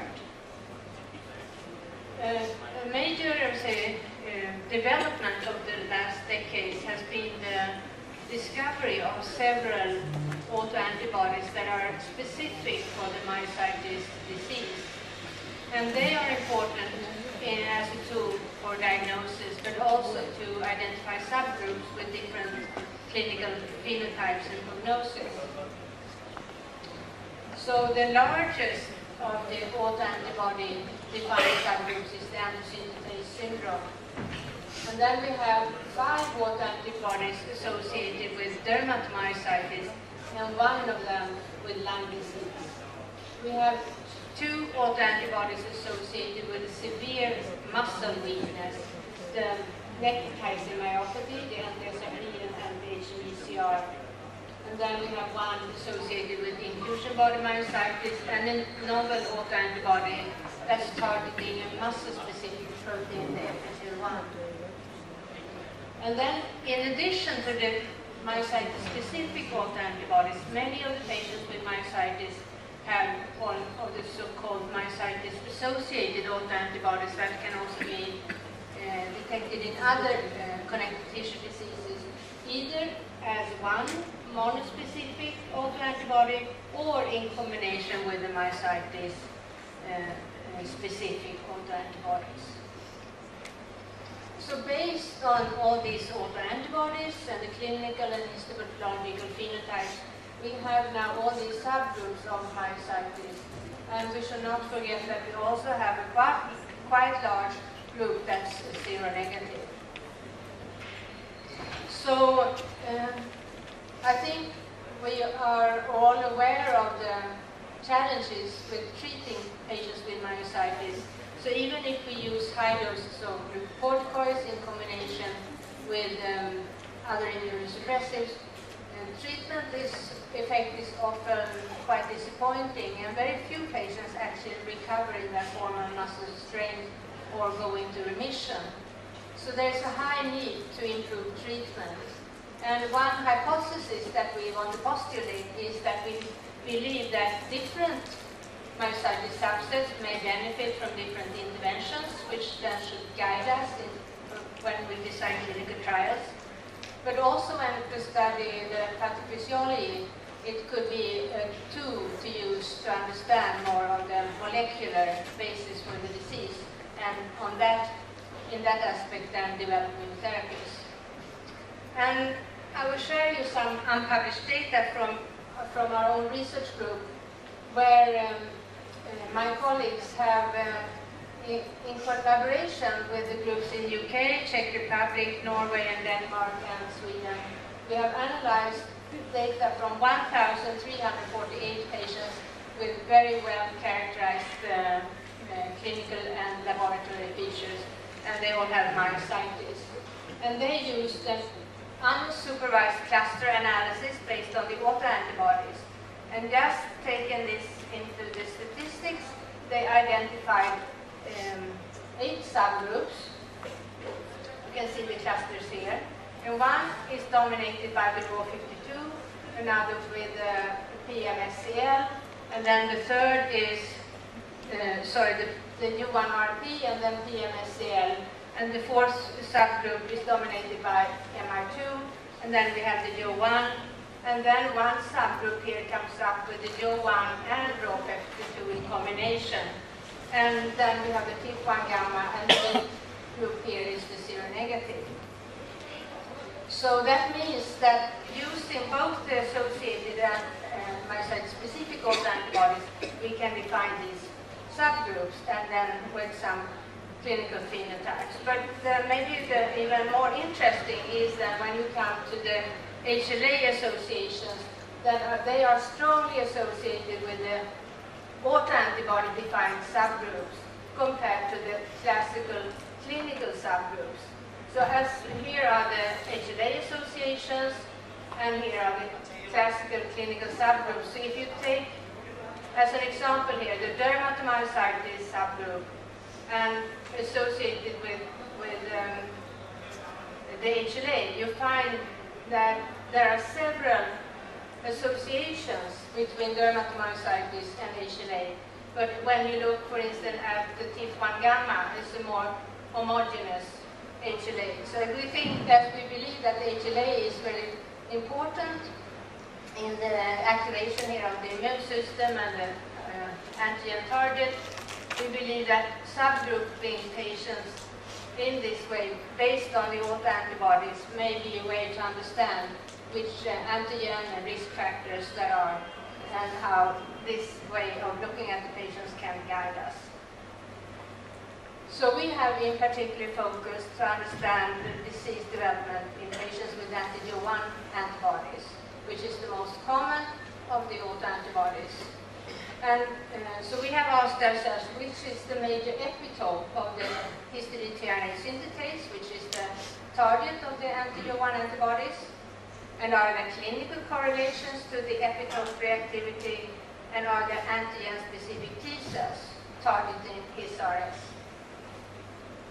So I'll start now with what we found concerning the major epitopes of the HISRS protein. So this is the HISRS protein and the constructs we use. We have the full length, and then one fragment called WEP, one CDU, one ABD. And we screen sera from patients with anti-Jo1 antibodies. And as you can see here, the major reactivity in this heat map is towards the WEP domain, and also the splice variant, which contains the WEP domain. So then we can conclude that the WEP domain is the major epitope of the HISRS protein. And next, we isolated IgG from plasma and from BAL, bronchoalveolar lavage fluid. And then we analyzed both IgG and IgA in here, up in BAL fluid. And you can see you have the antibody to the full length and to the WEP domain in both the IgG and IgA in the BAL fluid. So we have the antibodies in the lung, and we have them in the sera. But concerning if there is then a clinical correlate, I think what we found then in the BAL fluid, the IgG reactivity to the WEP domain correlated with the poor pulmonary function. So we believe that this could be maybe a marker of prognosis, but also it supports the hypothesis that the lungs are important in the development of the antigen 1 positive disease. So then we have this, identify this web domain as the target of the antibodies, and then in the same region we search for a possible epitope for the T cell reactivity for a peptide. And using in silico prediction, our collaborator Eddie James in Seattle identified a peptide here of the protein, and we use this peptide to stimulate T cells from the patients with antigen 1 antibodies. And this is an example from one patient, and up here we have the unstimulated cells, and then cells from peripheral blood stimulated with the full-length protein and with this peptide. And as readout, we used, as for T cell activation, CD40 ligand, and we also measured production of interferon gamma, IL-2, and IL-17. And here is the reference, the unstimulated cells, and you can see that there is, with the stimulation with the full-length protein, you get the higher interferon gamma production and IL-2. And also with the peptide, here you have a marked activation of the T cells and the interferon gamma and IL-2 in particular in this case. So from this case, we also had fluid from the bronchoalveolar lavage. And here is the same. We stimulate with the same peptide, the unstimulated cells, and cells stimulated with the full-length protein and with the peptide. And if you look here, you have a remarkable activation of T cells from the lung compartment. And in particular, you have a very high production of interferon gamma when you stimulate these cells with the peptide. And the experiments are summarized here to the right, where you can really see, I don't know why this doesn't really work, but here you see in the lower panel, here the high interferon gamma production, particularly in the cells from the lungs, when they are stimulated with the peptide. So this again suggests that the lungs are important in the immune activation to this protein, and we are now in the phase of identifying antigen-specific T cells using tetramer and peptides, but that is ongoing. So then, of course, we are interested in the T cells in the muscle of the patients to understand what they are doing and how they cause the muscle weakness. So we have used the new single-cell sequencing technique to uncover the T cell signatures in patients with myositis. And for this, we took the fresh biopsy that we take for diagnostic purpose, and then we digested the muscle and extracted the T cells that we sorted by flow cytometry. And then at the same time, we have the peripheral blood as comparison. And for this study, we involved the patients that we had the possibility to take the biopsy and extract T cells. And they are patients with anticipated syndrome, dermatomyositis, inclusion body myositis, and immune-mediated necrotizing myopathy. And then we had one patient that turned out to be a non-myositis, but a genetic myopathy disorder that was also included. So when we sort the cells and sequence the RNA expression, we clearly see two clusters. And you can see they're very different. The T cells in the blue from the muscle and the green from the peripheral blood. And when you do the heat map, you can see they're totally different expressions. And when you subgroup them, according to the CD4, CD8 population, you can see similar, that there are different cells phenotype in the blood and tissue. And again, emphasizing the importance of studying what's going on in the organ if we want to treat the patients. And then we investigated the T cell receptors, and by that we could identify phenotypes of the T cells in the muscle and in the blood. And what is striking then is that there are some clusters that you mainly see in the peripheral, in the muscle, like these tissue resident memory cells, that express this Hobbit marker. We can also see that there are cytotoxic T cells, whereas there are some other phenotype in the blood. And here we compare the blood and with the muscle, and these are the individual patients that were included. And you can see that in particular these green or yellow cells are the ones that dominate in the tissue, whereas in the blood are more the central memory T cells. So this tells us that this is possible. And then we were interested if the T cells have expanded and proliferated in the tissue, which would indicate that they are exposed to some antigen. And here is a summary from 2 patients. One patient with antisynthetase syndrome, the one, and one with IBM. And indeed, we found clonally expanded T cells. And by the definition here, we use that a clone was defined as having 2 or more T cells with the same CD3 amino acid sequence of the T cell receptor of both the alpha and beta chain. And the CD4 cells are here with the brownish background, and the CD8 with the more beige background. And the muscle T cells are with the squares, and the blood T cells with the rings. And they are linked with the lines if they are clones. And you can see there are several clones in the 1 positive patients, both in the CD4 and CD8 positive cytotoxic T cells, and in the IBM patients, the major clones are in the CD8 with a high expansion of the Hobbit expression CD8, like the tissue resident cells. So we can indeed see these expansions.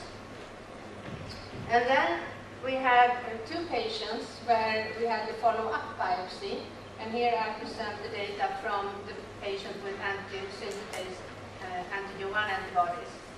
And what you can see then, what we show here are the clones. To the left, early diagnosis. And this patient had a rebiopsy after approximately 9 months. She had been treated very aggressively with high dose of steroids, cyclophosphamide, and mycophenolate. And you can still see that she has the same clones are present even after this heavy immunosuppressive treatment. And I think that would be interesting also in the, as we heard from how you can predict flares. And I think this is one sign that even though the patient is in clinical remission in the tissue, there may be still present these cells that can drive the disease and explain why the patient's flare when we try to stop the treatment. So what we can conclude from this study is that we see a distinct muscle T cell signature, and that it is possible to do this on the muscle tissue. And we identified particularly resident T cells in the tissue, and some subsets were found in all myocytic subsets, where others were different between the different subgroups. But the major expansions of T cells were mainly found in cytotoxic and tissue resident cells in both muscle and blood, and they persisted after treatment.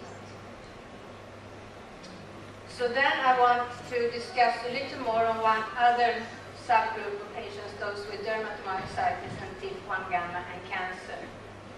As you know, we have a biomarker for cancer, the TIF1 gamma, and that is present here in this UK study in 38%. They have cancer in 38% of the ones with TIF1 gamma, but only 15% in the TIF1 gamma negative. But what is interesting is of those patients that have anti-TIF1 gamma positive dermatomyositis, only 50% will develop cancer. So then who is at risk?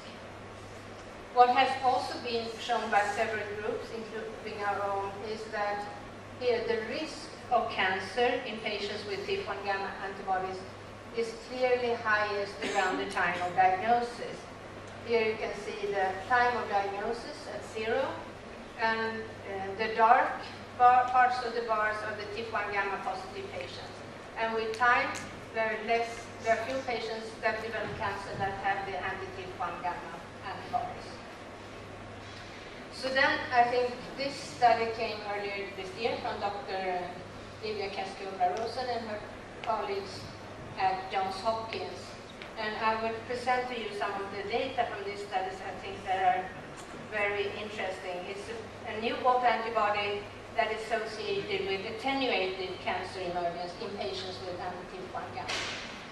So here the investigators, they selected sera from patients that had TIF1 gamma positive dermatomyositis, and half of them did not have cancer and half had cancer.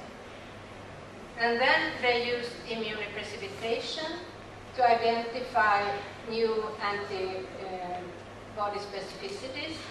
And then they subgrouped the patients into those that had cancer, close to DM diagnosis, those that had late onset cancer, and those that never had cancer. I don't know, can you remove that? And what you can see that the number of bands here, this is the TIF1 gamma up here. But the other ones, with the early cancer, there are few bands, but there are more bands in patients with later cancer and even more in those patients that never developed cancer. And among those bands, they identified 10 antibodies, and the most frequent was this CCR1.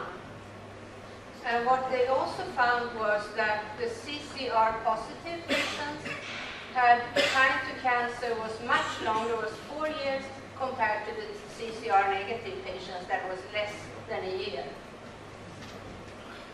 And furthermore, the anti-CCR1 positive patients, some developed cancer later, but what was striking was that when they developed cancer, they were smaller and fewer with metastasis according to this staging, cancer staging, whereas the CCR negative had more of the severe cancer.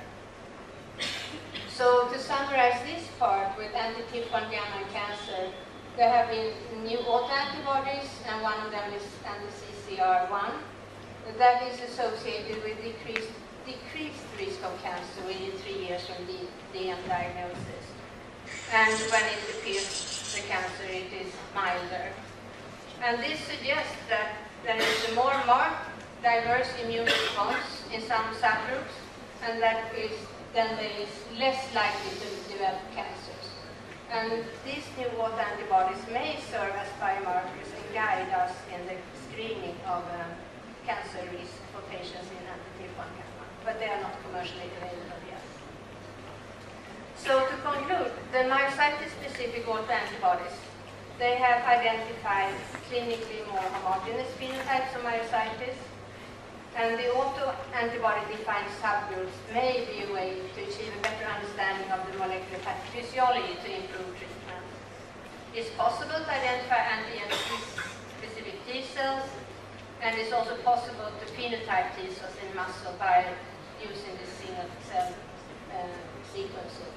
And the TIF1 gamma-associated dermatomyositis, it may be a result of an immune reaction towards the tumor and a diversity of the immune response to protect against cancer development.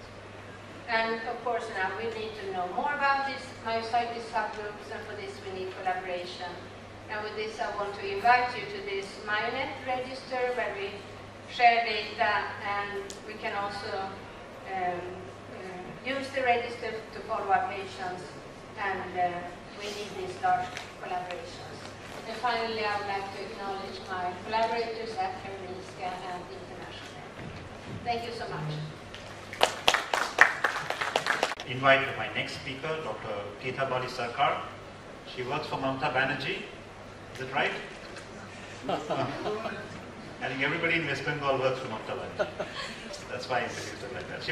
She's an associate professor at... Thank the organizers of Iracon for inviting me to speak on this topic, updates in systemic sclerosis. In the next 20 minutes, I'm going to speak on the pathophysiology of systemic sclerosis, on clinician per se, and clinical system sclerosis with the antibody stratification, updates in the management of systemic sclerosis, and organ-specific management from their landmark trials. Systemic sclerosis is an autoimmune disease of unknown origin, having the highest mortality and morbidity among all the rheumatological diseases. It has heterogeneous clinical manifestation which cannot be picked up sometimes with the available cutaneous-based substance.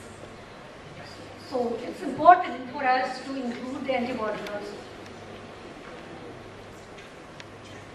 To understand that disease, we need to know the pathophysiology because pathophysiology helps us to develop new modality of therapy.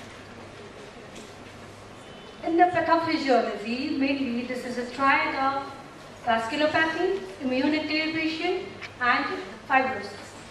In the initial part of the systemic sclerosis, there is endothelial injury. This endothelial injury leads to the endothelial activation,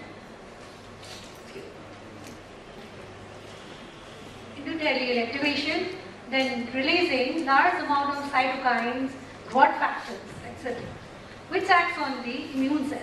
These immune cells get activated, leading to the production of various autoantibodies and pro-fibrotic type of cytokines.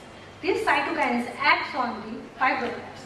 This fibroblast now change to the more pro-fibrotic type of myofibroblasts, ultimately secreting large amount of extracellular matrix which deposited around the tissues and leading to the organ damage.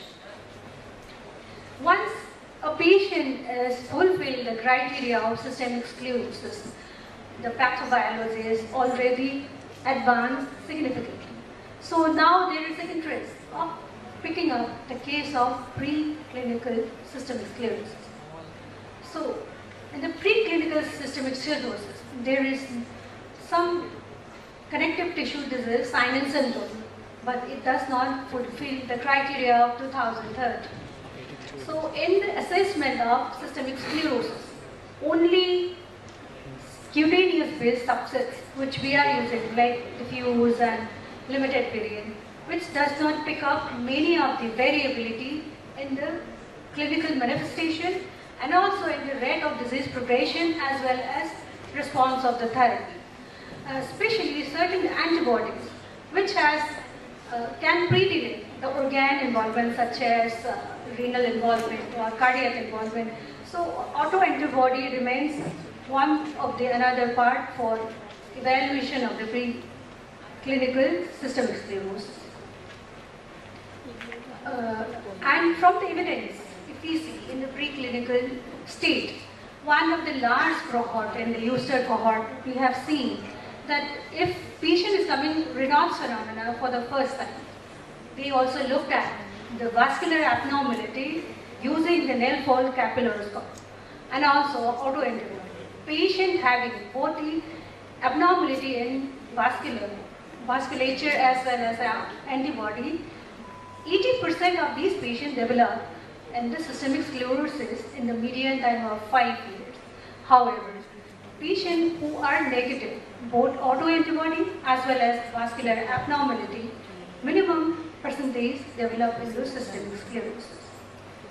So whenever a patient is coming for the first time with the connective tissue disease, clinical signs and symptoms, we also look for the antibody and vascular abnormality. So the guideline with which we are following now is updated way back in 2017. So let's see what has changed in the last few years. For that, I have searched in the PubMed between 2021 and 2022. There I found almost 1700 articles available, of which 29 are randomized controlled trials. So I'm going to include here only some which are very important, I believe. And I'm going to make it very simple in the organ-based manner. So in the scheme, these are the already established treatment which was already established in the 2017. Now let's see what are the changes it has been. Tocilizumab, nintedanib, lenalidomide, abatacept, rioconazole, all of them show clinical efficacy in the preclinical state. However, in the clinical trial, they could not meet the primary endpoints and improving in skin. Recently, rituximab and tofacitinib showed clinically significant in the clinical trial in the improvement of skin tightening. So rituximab is also used in the interstitial lung disease. I am going to elaborate in the section of interstitial lung disease. Now, tofacitinib. Tofacitinib is a JAK inhibitor. In the recent pilot trial, it is shown that patient has been assigned to either tofacitinib 5 mg twice daily or in the methotrexate 10 mg weekly. The primary endpoint, they have checked the change in the MRSS, where it's seen that tofacitinib performed 44% higher in the improvement of skin. And they also looked at, as a secondary endpoint, the skin tightening using the ultrasound. Here we can see there is significant decline in the MRSS. This is methotrexate group. This is a tofacitinib group. Similarly, in the ultrasound, there is also a decrease in the thickness of the skin using the ultrasound. And very interesting, one thing is in digital ulcer. Here, as a secondary endpoint, they have checked between the tofacitinib and a methotrexate. Patient receiving methotrexate, there is no improvement in the skin digital ulcer, and also a few new ulcer has been developed. However, in the patient receiving tofacitinib, here all the ulcers are improved and no ulcers has been developed. So from this disease, it seems tofacitinib is going to be a novel marker, as in the near future. So we will need to evaluate in the larger trials. So next session is in the interstitial lung disease. Interstitial lung disease is the commonest cause of death in systemic sclerosis. Cyclophosphamide mycophenolate are the standard of care which we are using. In the recent time, the nintedanib, tofacitinib, rituximab, all of them showed improvement in the interstitial lung disease. So I'm coming one by one. Nintedanib trial was published in 2019, though I'm including here because many of the subset studies has been included in my talk. So here they have taken patient both diffuse and limited variant, and they are assigned to either nintedanib or placebo. Patients were having mycophenolate, about half of them in the baseline. At 52 weeks, it seems that there is a significant further decline in the placebo group. However, there is a less decline patient receiving the nintedanib. Here also we can see that nintedanib group maintain the lung function in the long term and the placebo group is declining. So from here they concluded the annual rate of decline is decrease in patient receiving nintedanib. We also looked at open label extension. Here still the nintedanib continued to prevent from the further decline compared to the placebo group. Now let's move on to the anti-inflammatory IL-6 receptor inhibitor, that is tocilizumab. Focus study here, patients were taken, but all are diffuse systemic sclerosis and they have high inflammatory markers in the form of CRP and ESR. They are assigned to either tocilizumab or in the placebo group. At primary endpoint, here we can see both are declining, though the decline is in favor of tocilizumab, there is no clinically significant statistically. On the other hand, in the secondary endpoint, here the decline in the ABC percentage predicted, which was much less, in fact not decline in the tocilizumab group compared to the placebo.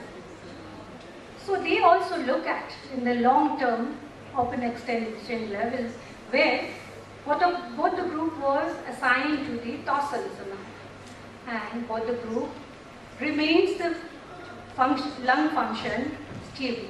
So from this study, they have concluded that tocilizumab is a potent preventer for the progression of the interstitial lung disease.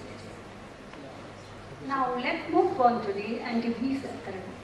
Rituximab, recently there is a DESIRE trial has been published. This trial has been done among the Japanese population who are assigned to rituximab weekly for 4 doses or in the placebo. Primary endpoint were assessed at 24 weeks, where there is found the absolute difference of about 8 points in the MRSS has been found. And they also assigned to the open extension where both the group was given rituximab. This is in the initial period, and in the extension part also here we can see that tocilizumab, the rituximab, even in the placebo group also started declining, and in the rituximab group there is gradually declining in the MRSS. And in the lung function, here we see there is an improvement in the predicted percentage of FVC, and also those who assigned after the placebo also improved. This study confirms the efficacy of rituximab in the MRSS as well as in the lung. Next is recycling, which was published this month. Here, the rituximab was given in all connective tissue disease, including systemic sclerosis, idiopathic inflammatory myopathy, and MCD, where rituximab was given in 2 doses in 1 gram, 2 weeks apart, or cyclophosphamide. The primary endpoint were rate of change of FVC in ml in 24 weeks. Here at 24 weeks, we can see both the groups improved, though it's more favored in case of cyclophosphamide. And they follow up to 48 weeks, where also we can see both the groups are improving in lung function.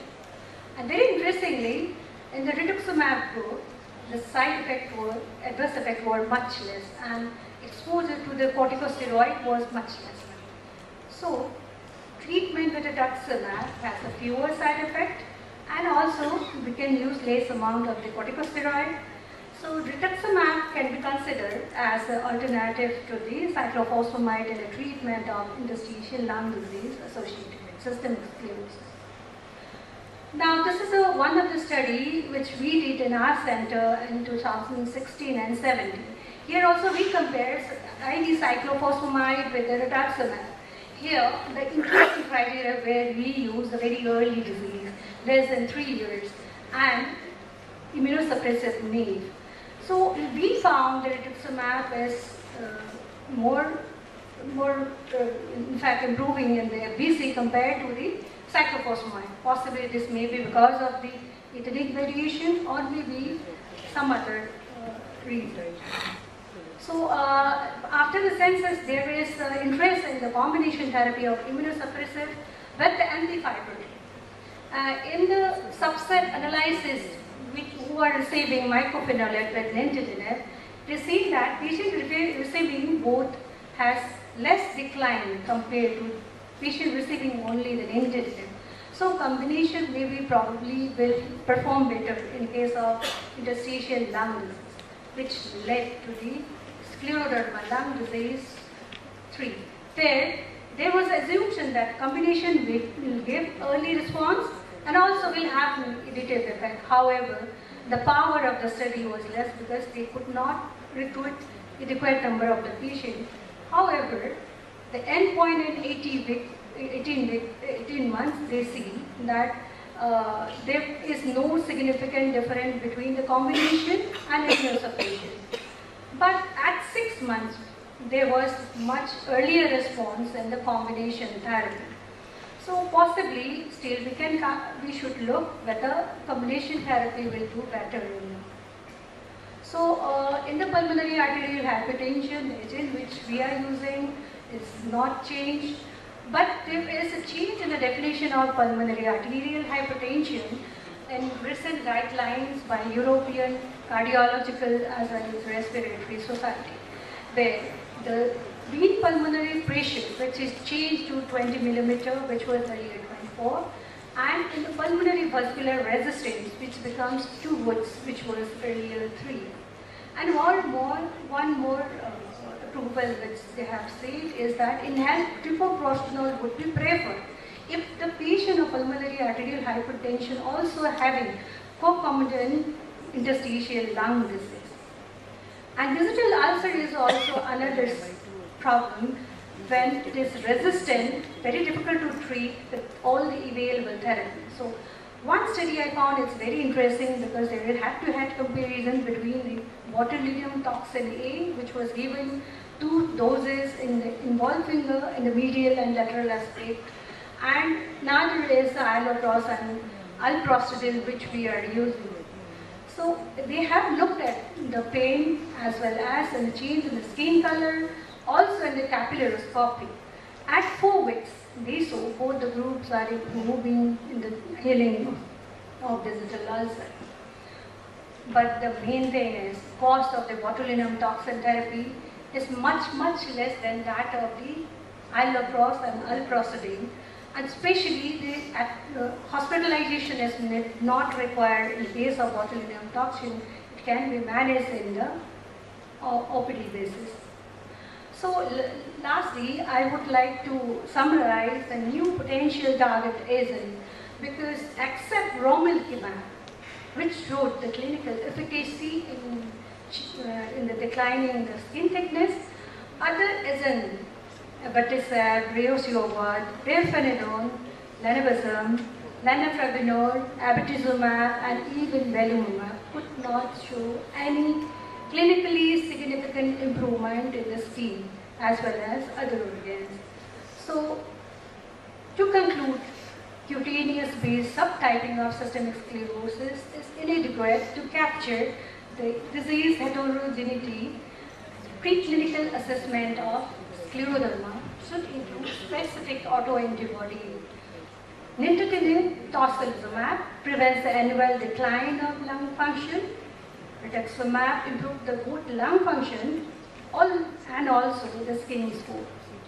Tofacitinib may be a novel targeted molecule for the skin as well as in the digital ulcer when it is refractory.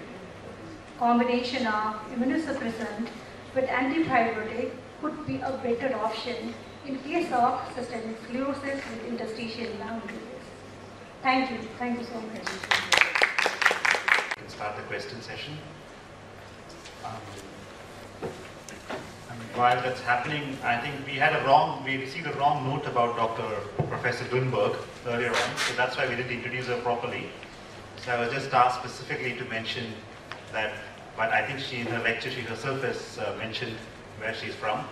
Sweden, probably the population of just indoor, okay, but it is famous for so many things like car manufacturing and sweets, chocolates, so many things. They have lots of industries.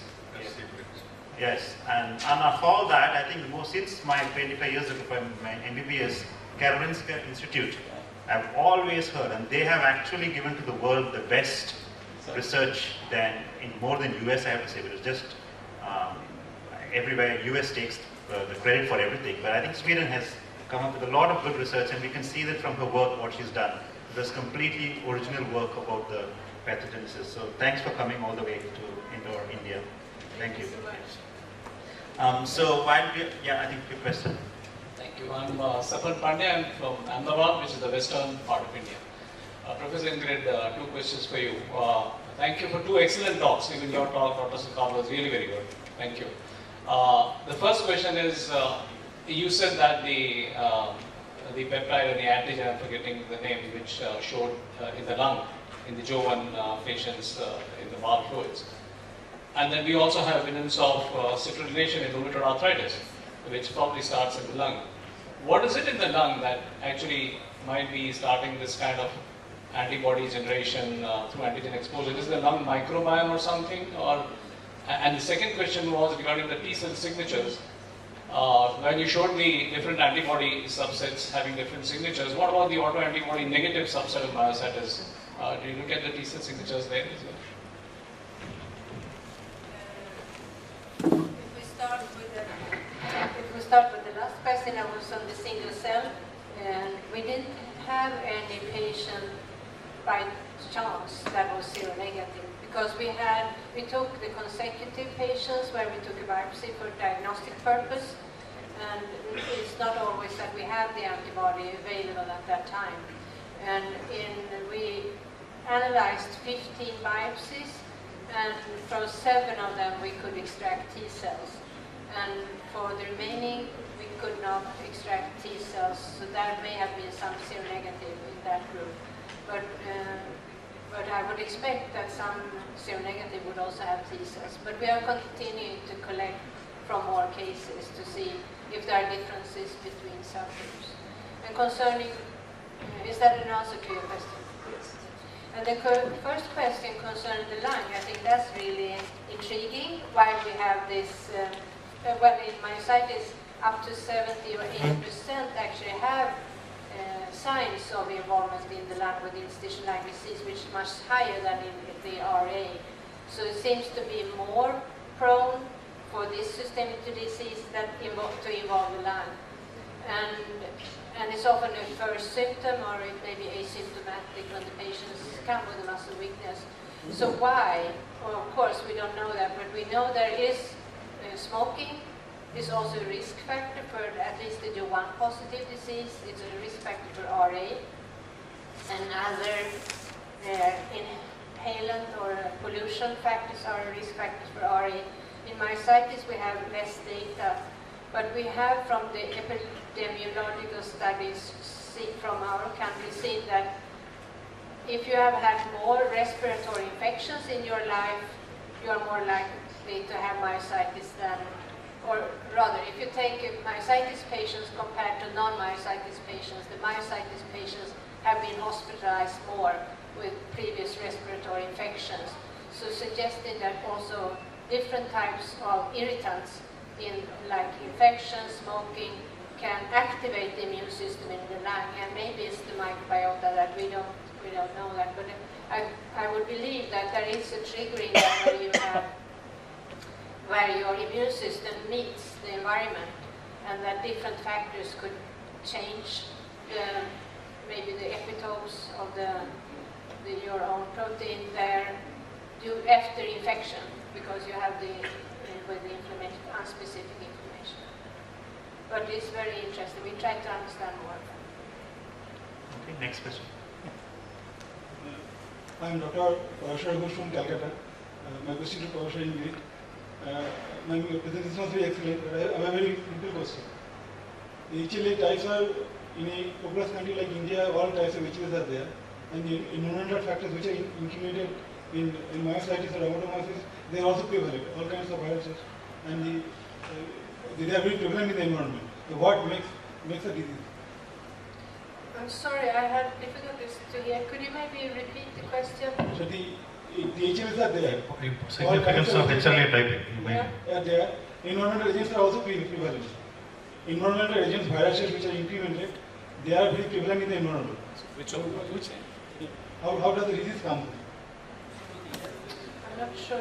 Let me help you. He's saying that there are different HLA types in India. You have a bunch of HLA types, and there are different environmental agents that are incriminated in myositis. So how do you link up these two, and which of these is probably more significant? I think that's what he wants to ask. Yes, I showed we have several different HLA types associated with myositis.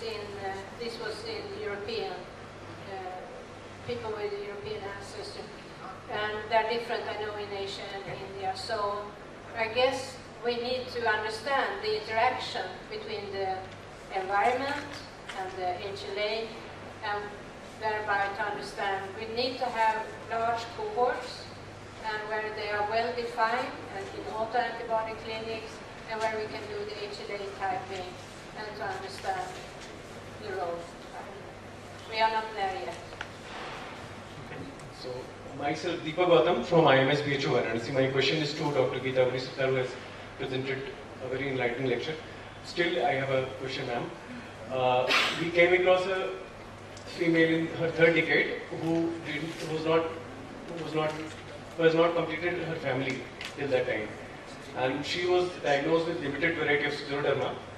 In the light of these three drugs which are found to be most effective, tocilizumab, rituximab, and this third one. So, what is your recommendation about whether she should be, when she should be allowed to conceive, and what will be the management during pregnancy? First of all, I just want to know the age of the patient. She was 29 years. Although it's rare in that age, but she had it. Like in case of limited systemic sclerosis, is he having interstitial lung disease, you want to say? No. She was only anti-centromere positive along with the criteria diagnosing her to be limited variety of scleroderma. Yes. First of all, like disease classifying does not give us importance of the predilection of the organ. So, first of all, we need to see any other antibody, only the anti-centromere, that she may have a vascular phenomenon more frequent.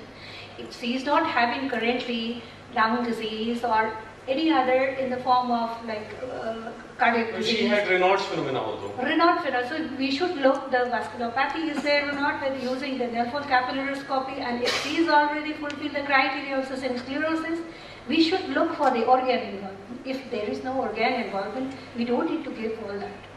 Once if there is a cessation of involvement of any organ, then only we should look for whether which molecule we need to give. So no treatment required during pregnancy? No, not at all. If she is having arthritis, you can give some medicines. Otherwise, if she is having only Raynaud's phenomenon and this time centromere positive, we don't need to do anything. Can't we give nifedipine? Yes, that is for the Raynaud's. For the treatment of Raynaud's, you can give calcium channel blocker or even endothelial receptor. That even you can try. Thank you. I have one last question for Professor Lundberg. This myositis, it was described only in the middle of 19th century, so just last 150. So do you really believe it's a modern disease or it's an old disease? Oh, that's a very difficult question because I'm not aware of any presentation of individuals from the literature or from. What's a guess with your expertise? From paintings or from. Yeah, so I would, as it's so striking, particularly when you have the dermatomyositis. I would guess it's a more modern disease, and that would maybe then speak for some of the more of the environmental factors that have increased. But also there is the link to cancer, and so I don't know if you have cancer and that is taking away people very early before, maybe they did not even have the skin rash. I don't know, but I would propose it's more modern disease. Thank you very much. Thank you. For what of time we will close the session. Thank you. Thank you.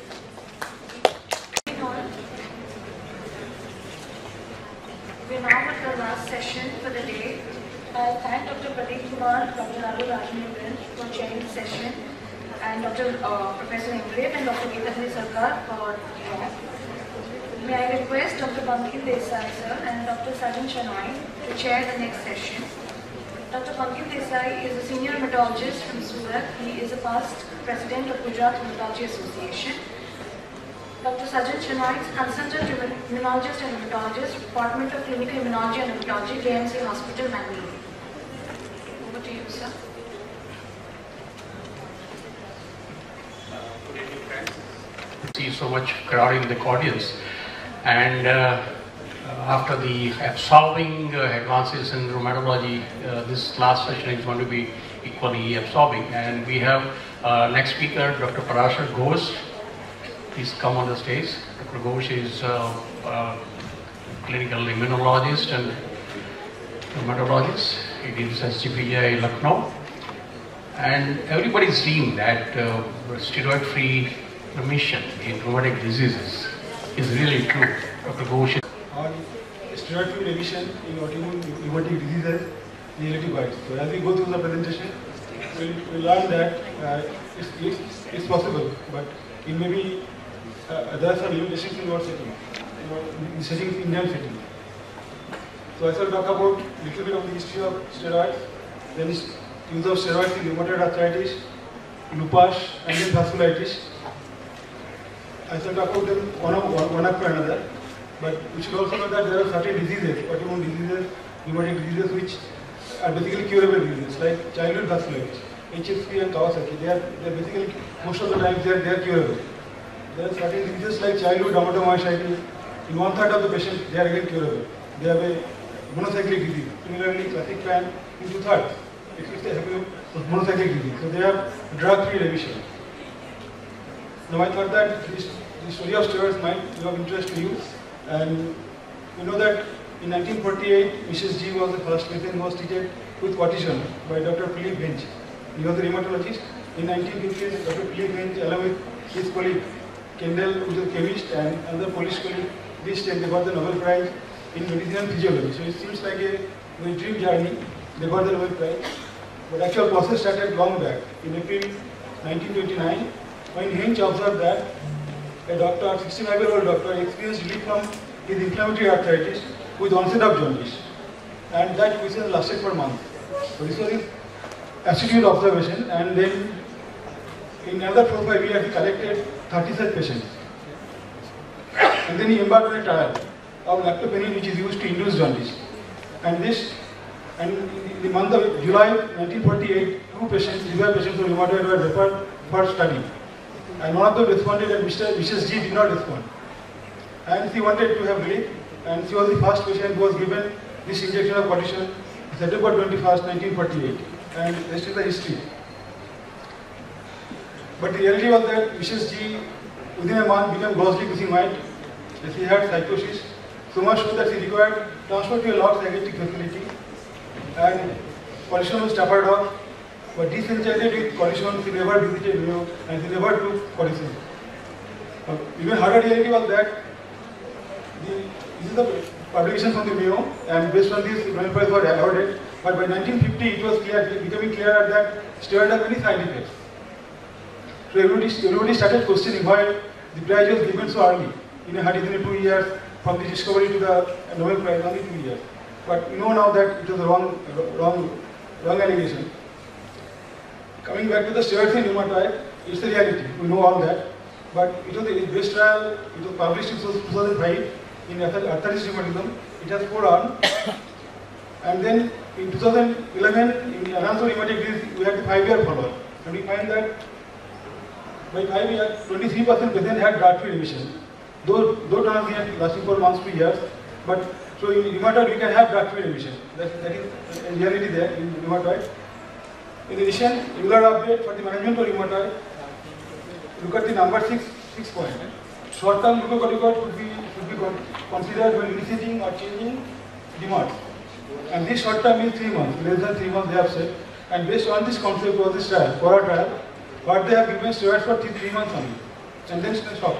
If you read the trial, in the result section you will find most of the patients require reintroduction of steroids. And if you look at the editorial that goes on with this issue, he said that 3 months of glucocorticoids in rheumatoid every is too short. So what I impress upon is that even if the recommendation says less than 3 months of this steroid, but most of the patients will be required more than that. That is what I am looking for.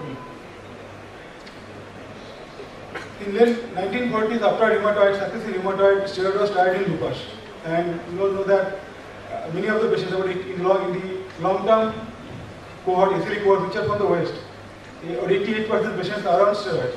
And as many as 57 to 86% receive continuous treatment on steroids. This is Western patient. Patients in the West who are having milder disease as compared to us. In non-renal lupus, steroid-free remission, even drug-free remission is not uncommon. Especially psychiatric lupus or hematological lupus. But in lupus nephritis, tapering steroids completely off is very much controversial, as we shall see now. But this is the current standard of care. We treat the patient with oral prednisolone or pass with prednisolone, and then either cyclophosphamide or mycophenolate. This was the trial in 2004, back in 2004. So patients are given IV cyclophosphamide or oral cyclophosphamide. Then they were maintained on azathiopine and low dose prednisolone. And look at the result. Followed by 12 24 and 36 months. By 36 months or 3 years, almost half of the patient had fled. This is the reality, was the reality at the time, with cyclophosphamide followed by isoprene and low-dose penicillin. But even then also, in 2006, people have tried tapering of not only steroids but also other immunosuppressants. In this trial, 32 patients with proliferative lupus nephritis in remission, the immunosuppressant was tapered off. And we see that about 50% of the patients, they relapsed. And what they find was that the variables which were significantly different between the groups who relapsed and who did not relapse, patients who did not relapse, they have more months of therapy, 57 months, almost 5 years of therapy with steroids, and also they are in remission for 24 months. That was the difference between the groups. This famous rituximab study. In this study, patients are given rituximab followed by mycophenolate and no oral steroids. And this study caused a lot of hype. And if you look at the result at the end of 6 months, about 90% patients had renal response and 72% patients were in complete remission. So it was a lot of enthusiasm. But if you look at the relapse, you see that the relapse rate is also increasing. And this study was supposed to be followed by a large multi-center international study, and it was supposed to be completed, enrollment was supposed to be completed by 2017. 254 ward patients was supposed to be recruited. Only 34 to be recruited by that time, and the study never took place. So we are disappointed with rituximab and without steroid in lupus nephritis patients. Now in this trial, the recent trial in 2018, the patients are given cyclophosphamide, then maintained on mycophenolate. It's a study. And then when the patient was in remission for 12 months, then the immunosuppression was stopped and the kidney biopsy was done. And they looked at the patient. They found that 36% had relapsed. Of them, of the 36%, 11 had relapsed. And of the 11 patients, 10 had lupus nephritis activity more than 2. So what they concluded is that we can do kidney biopsy.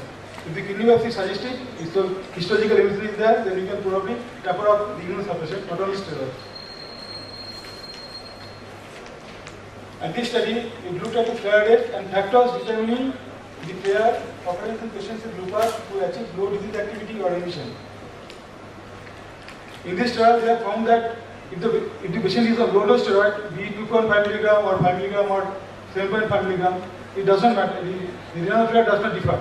But if the patient is off steroid, on the left hand side of the graph, if it is off steroid, then this is the solid line is patient is off steroid, and the broken line is patient is on some dose of steroid. So there is a difference in the relapse rate.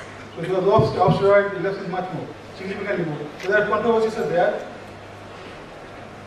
And this is a recently published study. In this study, they looked at one of the factors which predicted who are going to relapse. And they found that patients who are on immunosuppression for more than 3 years and who are on HCQS, or on hydroxychloroquine, they are less likely to relapse. To summarize, in non-renal lupus, steroid-free remission as well as drug-free remission is quite common. But in renal lupus, steroid will be withdrawn if the patient is in remission for say about 3 years, that you can say. And if you can do kidney biopsy, if the patient is in histological remission, then probably you can taper off steroids. Now the reality in our setting might be different. Low-dose steroid is continued independently in most of the centers across India, and there is a prospective cohort headed by Dr. Amita Agarwal, INSPIRE cohort, which is running for the last 3-4 years. And if you look at the patient, nephritis patients all are getting steroids. And the rationale is that Indian patients, we were having aggressive kind of lupus as compared to the lupus in the West. And this is a study from our center. We looked at the data of 148 patients in whom steroid was stopped. And we find that about 20% patients in whom steroid was stopped, they had relapsed, and mostly they relapsed within the first year. And those who did not relapse, they had this steroid therapy for more than 8 years before discontinuation, and they are on additional anti-immunosuppressive agents. And the another finding was that pneumocystic lupus is unlikely to relapse once in remission. This was a good finding there. Now coming to vasculitis, it was being used in 1950 onwards, and the survival increased from less than 15% to 48%. In 1971, cyclophosphamide was used in a patient with GPA, and in 2010 we have rituximab, and in 2017 we have avacopan. With rituximab, we came to know that we can use reduced dose of corticosteroid, and with avacopan we can probably treat or induce remission in anti-accelerated vasculitis without corticosteroids. These are the number of regimens which are available for inducing remission in patients with anti-associated vasculitis. And these two slides, I think 15 such regimens are there. I am discussing about the RAPE trial, which compares rituximab versus cyclophosphamide. And after 6 months, steroid was actually stopped if the patients are in remission. I will also discuss Flexiver's trial, which says that reduced dose RD is reduced dose glucocorticoid. So reduced dose glucocorticoids and this is standard dose. Glucocorticoid, they are actually similar, typically similar. And also was discussed about the advocate trial, which said avacopan, with avacopan we can have the steroid-free remission. Coming to the RAPE trial, and in this trial, these patients are given rituximab, basically oral cycle comparison, and steroid was stopped at 6 months if the patient was in remission. And if you look at the results, they are equally good. But 18 months follow-up, after steroid was stopped in many of the patients, when they were in remission, we find that at 12 months, 47 patients was in remission. 6 months it was 63, then it became 47, 18 months became 39. So patients are relapsing. So when the patients are off steroid, the disease comes back. And this is the famous Flexiver's trial. It included only severe anti-associated vasculitis patients who had agitemia with eGFR less than 50, and patients who had pulmonary capillaritis. They were given cyclophosphamide, and then they were given other class of stem, there were no plasma stem, in standard dose or reduced dose of steroids. And if you words about the standard dose and reduced dose of steroids, basically all were given parasympathetic penicillin for 1 to 3 days. Then standard dose group they received 1 mg per kg, and reduced dose received 0.5 mg per kg. But at the end of 6 months, they are all on 5 mg per day penicillin. And this is the result. So deaths from any cause or from end-stage kidney disease was similar. So be that either plasma exchange, among plasma exchange, either high dose or standard dose glucocorticoid or low dose or reduced dose glucocorticoid. So it says that we can treat patients, severe patients with anti-associated vasculitis with reduced dose glucocorticoids. Now come avacopan. So it's a molecule which is against the receptor C5a receptor. So it binds to the C5a receptor and prevents binding of C5a to it. So thereby preventing action of C5a. And what C5a causes? It causes complement neutrophil chemotaxis and neutrophil activation. That is prevented. A few words about the role of the C5a. Basically, some kind of inflammatory trigger like rectal infection of the ear, nose, and throat can cause release of certain cytokines like TNF-alpha, which causes neutrophil priming, neutrophil chemotaxis, and neutrophil gets activated. And activated neutrophil is binds to endothelium, triggers ROS, lactic enzymes, damages the endothelium. It also throws nets, and thereby the neutrophil granules contents like ASA comes in contact with the immune system, and immune system gets activated, complement gets activated, especially alternate complement system, C5a, and the loop goes on like this. So this trial, clear trial, was the proof of this concept, and in this trial, patients are given, all patients are given standard therapy, either cyclophosphamide or rituximab, and then in the control group, they receive standard dose steroids, and in the study group, they receive avacopan plus reduced dose steroid or only avacopan. And what they found is that in the avacopan group, with or without steroid, or avacopan alone or avacopan with low dose steroid, they did better. So this trial gives the hope that with C5a receptor inhibition was effective in replacing high dose glucocorticoids in treating vasculitis. The classic trial was again a phase 2 trial. I will not discuss that, but I shall discuss about the advocate trial, which is a phase 3 trial, large multi-center trial. And in this trial, oral avacopan was compared with oral penicillin, and all patients received cyclophosphamide, then azathioprine or rituximab. There was the standard of therapy that all patients received. And the end point was, first one was the remission at 26 weeks, and second one was sustained remission. So it was defined by remission at both week 26 and 52. And it was treated for both for inferiority as well as for superiority. And what the find was that at 26 weeks, avacopan 72.3% remission and penicillin 70.1%, and it was inferior. If you look at the inferiority, then it was significant. And at week 52, if you look at sustained remission, it was 65.7% and 54.9%. Even superiority was significant. And the side effects were comparable in both the groups. So it concluded that Iracon versus penicillin upper group, the Iracon was non-inferior but not superior at initial remission at week 26. And Iracon was superior as compared to penicillin upper in inducing sustained remission at week 52. So with Iracon we can induce remission in patients without using corticosteroids. And this is a trial which was presented this year in Israel convergence. So this antibody, anti-C5a antibody, the name is vilobelimab, and this molecule also the results are similar. And it shows that with vilobelimab alone or with standard treatment, standard of care or vilobelimab with low dose or reduced dose glucocorticoid, basically the result is all similar. They are good results, and it says that vilobelimab may have the potential to reduce the use of corticosteroid. So you can use lower dose of steroid or may not use the steroid, still you can get the same kind of result.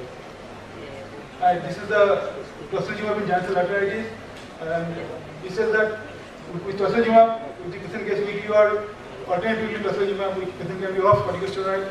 And regarding Takayasu, whatever literature available, it says that if we stop corticosteroid, disease come back. So in Takayasu problem, we cannot be off steroid. Patient cannot be off corticosteroid.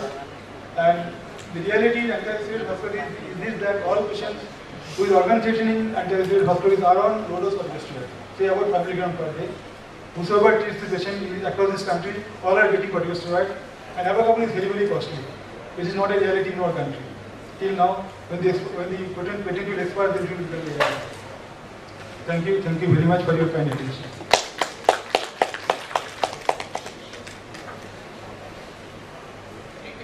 From the PGI Chandigarh. She is a professor of pediatric allergy and immunology in the Advanced Pediatric Center. So we are not so much oriented towards such disorders. But then over the last few years, when we have heard about deficiency of adenosine the CVIDs, the various other inborn errors which we are now coming across more and more, it is very important that we get ourselves oriented towards these kind of inborn errors, and that's why we have this topic. So I hand over the mic to Dr. Deepthi. Thank you, Chairperson. Thank you, the organizers and Dr. Ganga for this opportunity. And I must, before I start, tell you about my conversation with Dr. Ganga on telephone. He said, Deepthi, we want you to talk on human inborn errors of immunity, but restrict yourself to the rheumatologists. Also restrict yourself to the adult physicians, and it's an advanced course, so please talk only about the advances. So with those three big riders, adult rheumatologists and advances, I today start my presentation. And I don't know how much I'll succeed keeping myself restricted to these three. So my outline is going to be the introduction, the genetic concepts, some illustrative cases, and in the end I have prepared a quiz on autoinflammatory disorders. If time permits and if the chairperson's permit, we take across that.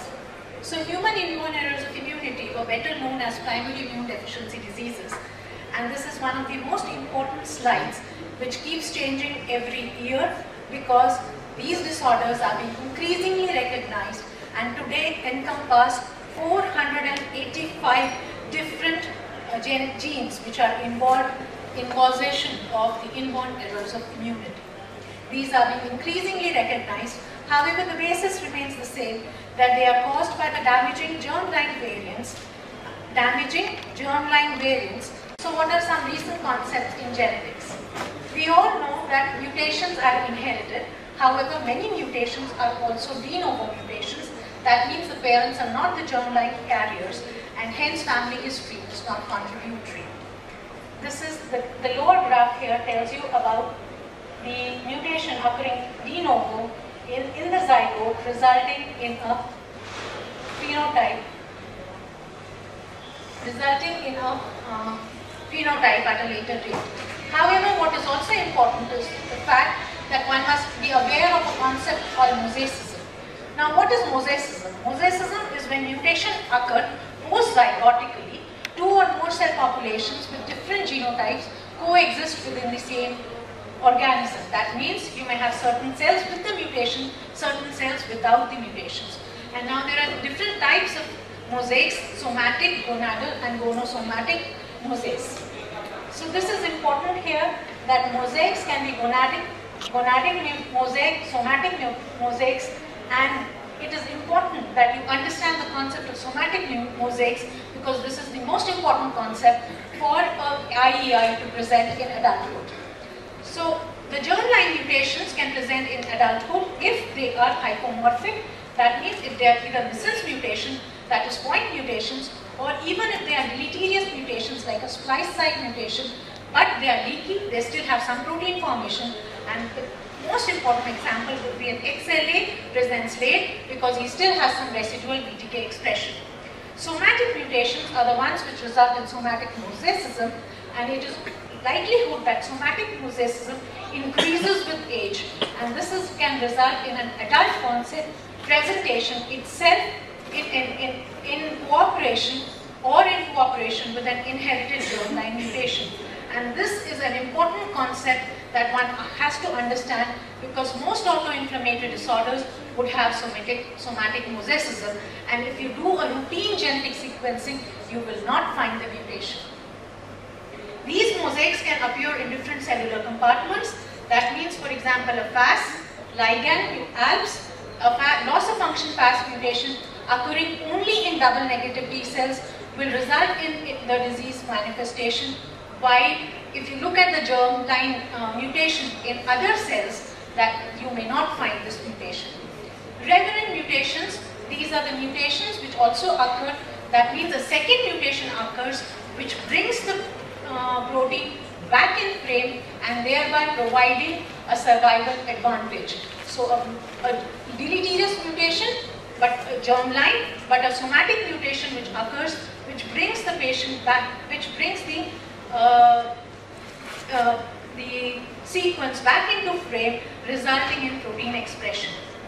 There is also a concept of epistaxis. Epistaxis, that means two mutations can correlate and have an effect over one another. Say, for example, one mutation in an interferon pathway along with another mutation, and the effect of both the mutations can result in what is called as epistaxis.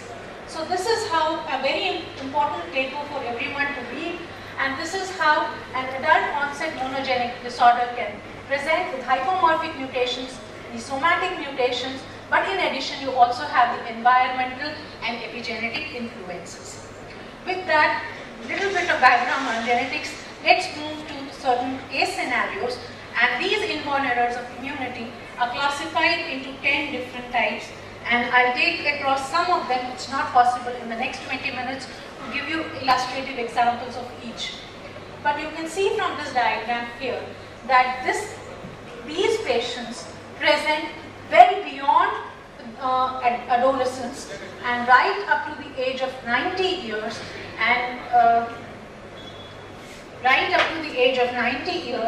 and in different categories. So defects affecting, the first step is the defects affecting the cellular and humoral immunity. These are not difficult to recognize because these patients also have recurrent sinopulmonary infections. They can be identified by looking at serum IgE levels and the flow cytometry for abnormal T cell or B cell function. The predominant antibody deficiencies with adult onset, and in this point you have the common immune variable disease, and in the diagram in the end shows that CVID can present with autoimmunity, ITP, neutropenias, chronic lung disease, and lot of granulomas and cancers. So this is a varied manifestation of common immune variable disease, and how do we end up investigating these patients is by doing serum immunoglobulins, looking at the functional antibodies or the vaccine responses, and in the end a very important test, that is isotype switched memory B cells. This is CD27 positive cells, and these low isotype memory cells are significantly associated with autoimmunity, granulomas, hyperstrenism, lymphoid hyperplasias and chronic lung disease. Now this was a 19-year-old boy. He was referred from dermatology to us thinking that this child has erysipelas-like rash, but it was reasonably woody. Over a period of time, while evaluating it, it burst and became a pyoderma gangrenous of like lesions. On examination, the child had normal blood counts, but there was thrombocytopenia. We did a serum immunoglobulin in this patient. He was found to have A gamma globulinemia, absent B cells. An important clue was coming from the history. The child had lost a previous sibling. He also gave history of recurrent hospitalizations, receiving IV antibiotics. A targeted sequencing was performed and it was found to have a mutation in CD79A. We were thinking that this patient would have an XLA or a BTK mutation. However, this patient turned out to have what is called as IG deficiency in IG immunoglobulin alpha chain, and if you can see here, you can see that this is the alpha chain which is important for development of pro-B2 3B cells. This is a very rare disorder, very commonly described for as a A gamma globulinemia, and you can see varied other genes that are responsible for A gamma globulinemia in autosomal recessive forms. But what about the skin lesions? So these skin lesions actually are because of Helicobacter pylori infection, and this Helicobacter pylori has been linked with eosinophilic fasciitis for long. And this is because children with A gamma globulinemia are unable to handle H. pylori infection, and this is a signature organism, and in order to identify, one has to do a 16S RNA gene sequencing, and the treatment you can see is approximately 12 months of itrapenum, azithromycin and oral levofloxacin. The child was advised a biopsy. We performed a multiplex PCR. Helicobacter pylori was identified and the child was treated with injectable therapies. We have seen this kind of woody lesions in patients with XLA who are on regular IVIG therapy before, and on treatment, this is how it clears off. Moving on to the next sector, that is diseases with immune dysregulation, and in this you have four important components: the familial HLH and autoimmunity with or without lymphoproliferation, and I will be dealing only with these two today. This was a 15-year-old boy who was referred to us for query lupus, query lymphoma, fever for 10 months, hepatosplenomegaly, lymphadenopathy, pleural effusions, had developed progressive paraparesis, proteinuria, and seizures at a command hospital at Chandi Mandir. He was then referred to us for considering the possibility of lupus or lymphoma, and what you can see is that he had cytopenias with a ferritin elevated. The nerve conduction showed CIDP, while the kidney biopsy showed a lot of histiocytes, and the bone marrow showed granulomas with hemophagocytosis. So he had some component of CVID, while some component of HLA. So CVID with HLA phenotype, what is most likely was a STK-BP2 mutation. And these patients, this particular protein is needed for the docking and priming in the degranulation. And as this is just to highlight the fact that late onset HLH can be seen in patients, adult patients who have perforin deficiency, syntaxin 11 deficiency, and as well as MUNC 18 or 2 deficiency, which is also called as the STK-BP2 deficiency. These patients have varied phenotype, including granulomas, sensory neural hearing loss, as well as hypogamma. The only test that is important is low CD107A expression, or what is called as the granule release assay. Serum immunoglobulins and granule release assay can help you identify patients with HLH. We move on to the next category, autoimmunity with or without lymphoproliferation, and I can't go about without mentioning the T regulatory cells and the important genes that are involved in generation as well as suppression and maintenance of T regulatory cells, and in which I talk about the most important gene, that is the AF gene. So this was a 10-year-old boy who had had repeated episodes of hypocalcemia and was referred to PGI. On examination, he had these kind of oral ulcers and a close look at the nails helped us with the diagnosis. He had onychomycosis and oral candidiasis along with hypocalcemia. So that kind of fits into the diagnosis, and when we looked in further, he had hypoparathyroidism, anti-TPO antibodies, and the diagnosis of episode was made. Autoimmune polyendocrinopathy, candidiasis, ectodermal dystrophy, which is because of the problems or mutations in the AIR gene, which is important for the tolerance. So these patients can present at a later date with Addison's disease, chronic mucocutaneous candidiasis, and a lot of endocrinopathies. And the reason why they develop a lot of autoantibodies is the fact that they develop, because of this loss of tolerance, they will have a lot of autoantibodies against most of the diseases. Why do they have candidal infection? Because they develop autoantibodies against IL-12 and IL-22. So this is another child who was referred for suspected lupus with APLA positivity. Look at the vasculitic ulcers. But what helped the diagnosis was a urine test for looking at urinary proline, and this patient had a prolidase deficiency. Again, a refractory leg ulcers can happen in patients with prolidase deficiency, and this is classified. This important disease has an adult presentation with and without lymphoproliferation, and they have a lot of autoimmunity. Prolidase is an important enzyme which is important for collagen metabolism as well as matrix remodeling. We had seen such patients before. This is a non-healing ulcer on the foot, and they also have a typical phenotype in the form of little bit of facial abnormalities.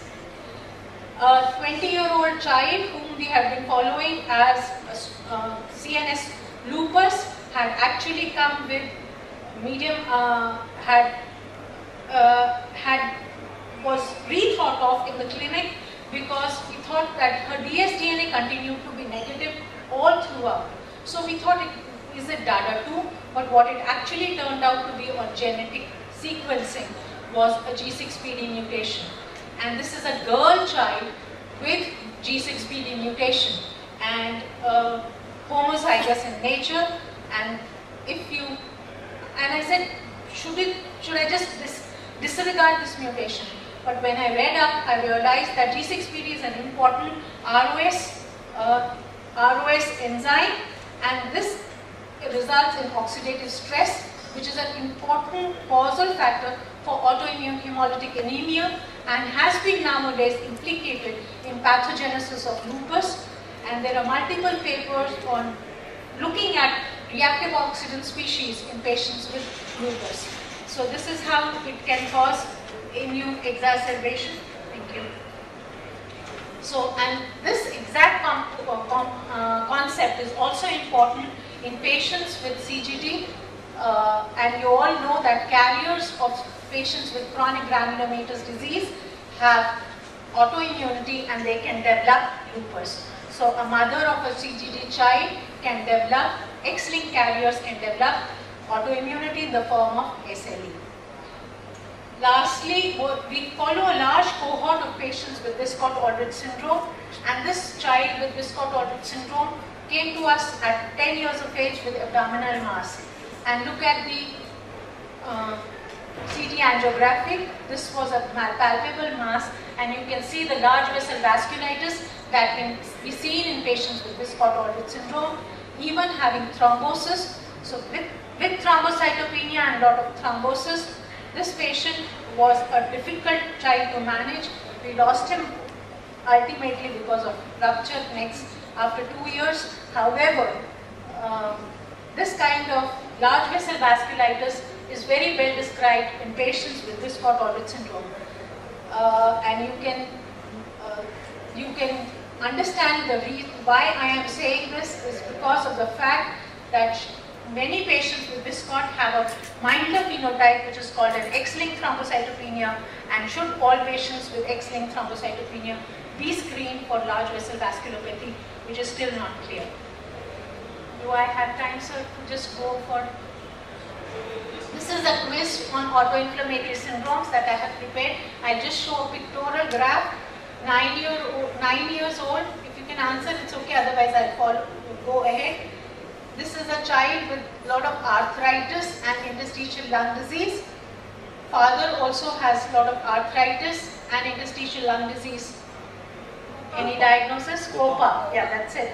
So this is COPA syndrome, and COPA syndrome has patients with COPA have early onset inflammatory arthritis, strong family history, evidence of lung involvement, elevated ESRs, elevated RA factor positivity, hypergammaglobulinemia, and ANA positivity. So if you have interstitial lung disease with RA factor positivity as well as ANA positivity, think and genetics in between, think of COPA syndrome.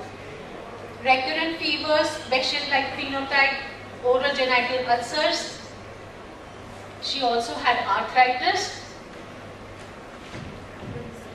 So haploinsufficiency of age 20 is the autoinflammatory disease, and this child had a mutation in TNF-IAP3, and if you can see then after we found the child, we sequenced the mother, and the mother is also the carrier for the same gene, currently not having the Behçet's phenotype, but she has pancreatitis. So another important manifestation of autoimmune. Granulomatous uveitis in both father and son, and the son has this kind of bogey synovitis, arthritis, and camprodactyly, Blau syndrome.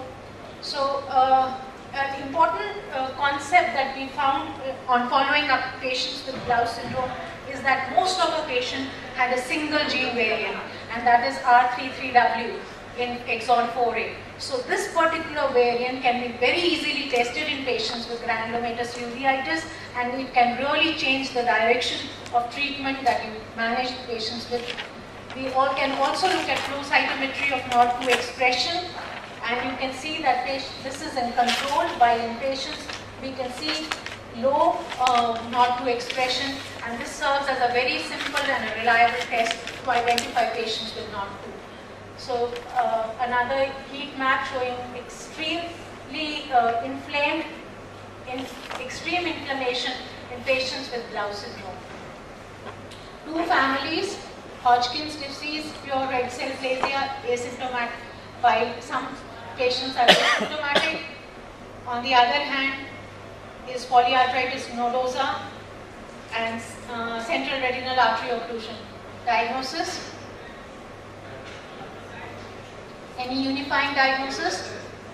So this is DADA2. So DADA2 can have pan-like presentation as well as pure hematological presentation in the form of pure red cell aplasia or Hodgkin's lymphoma.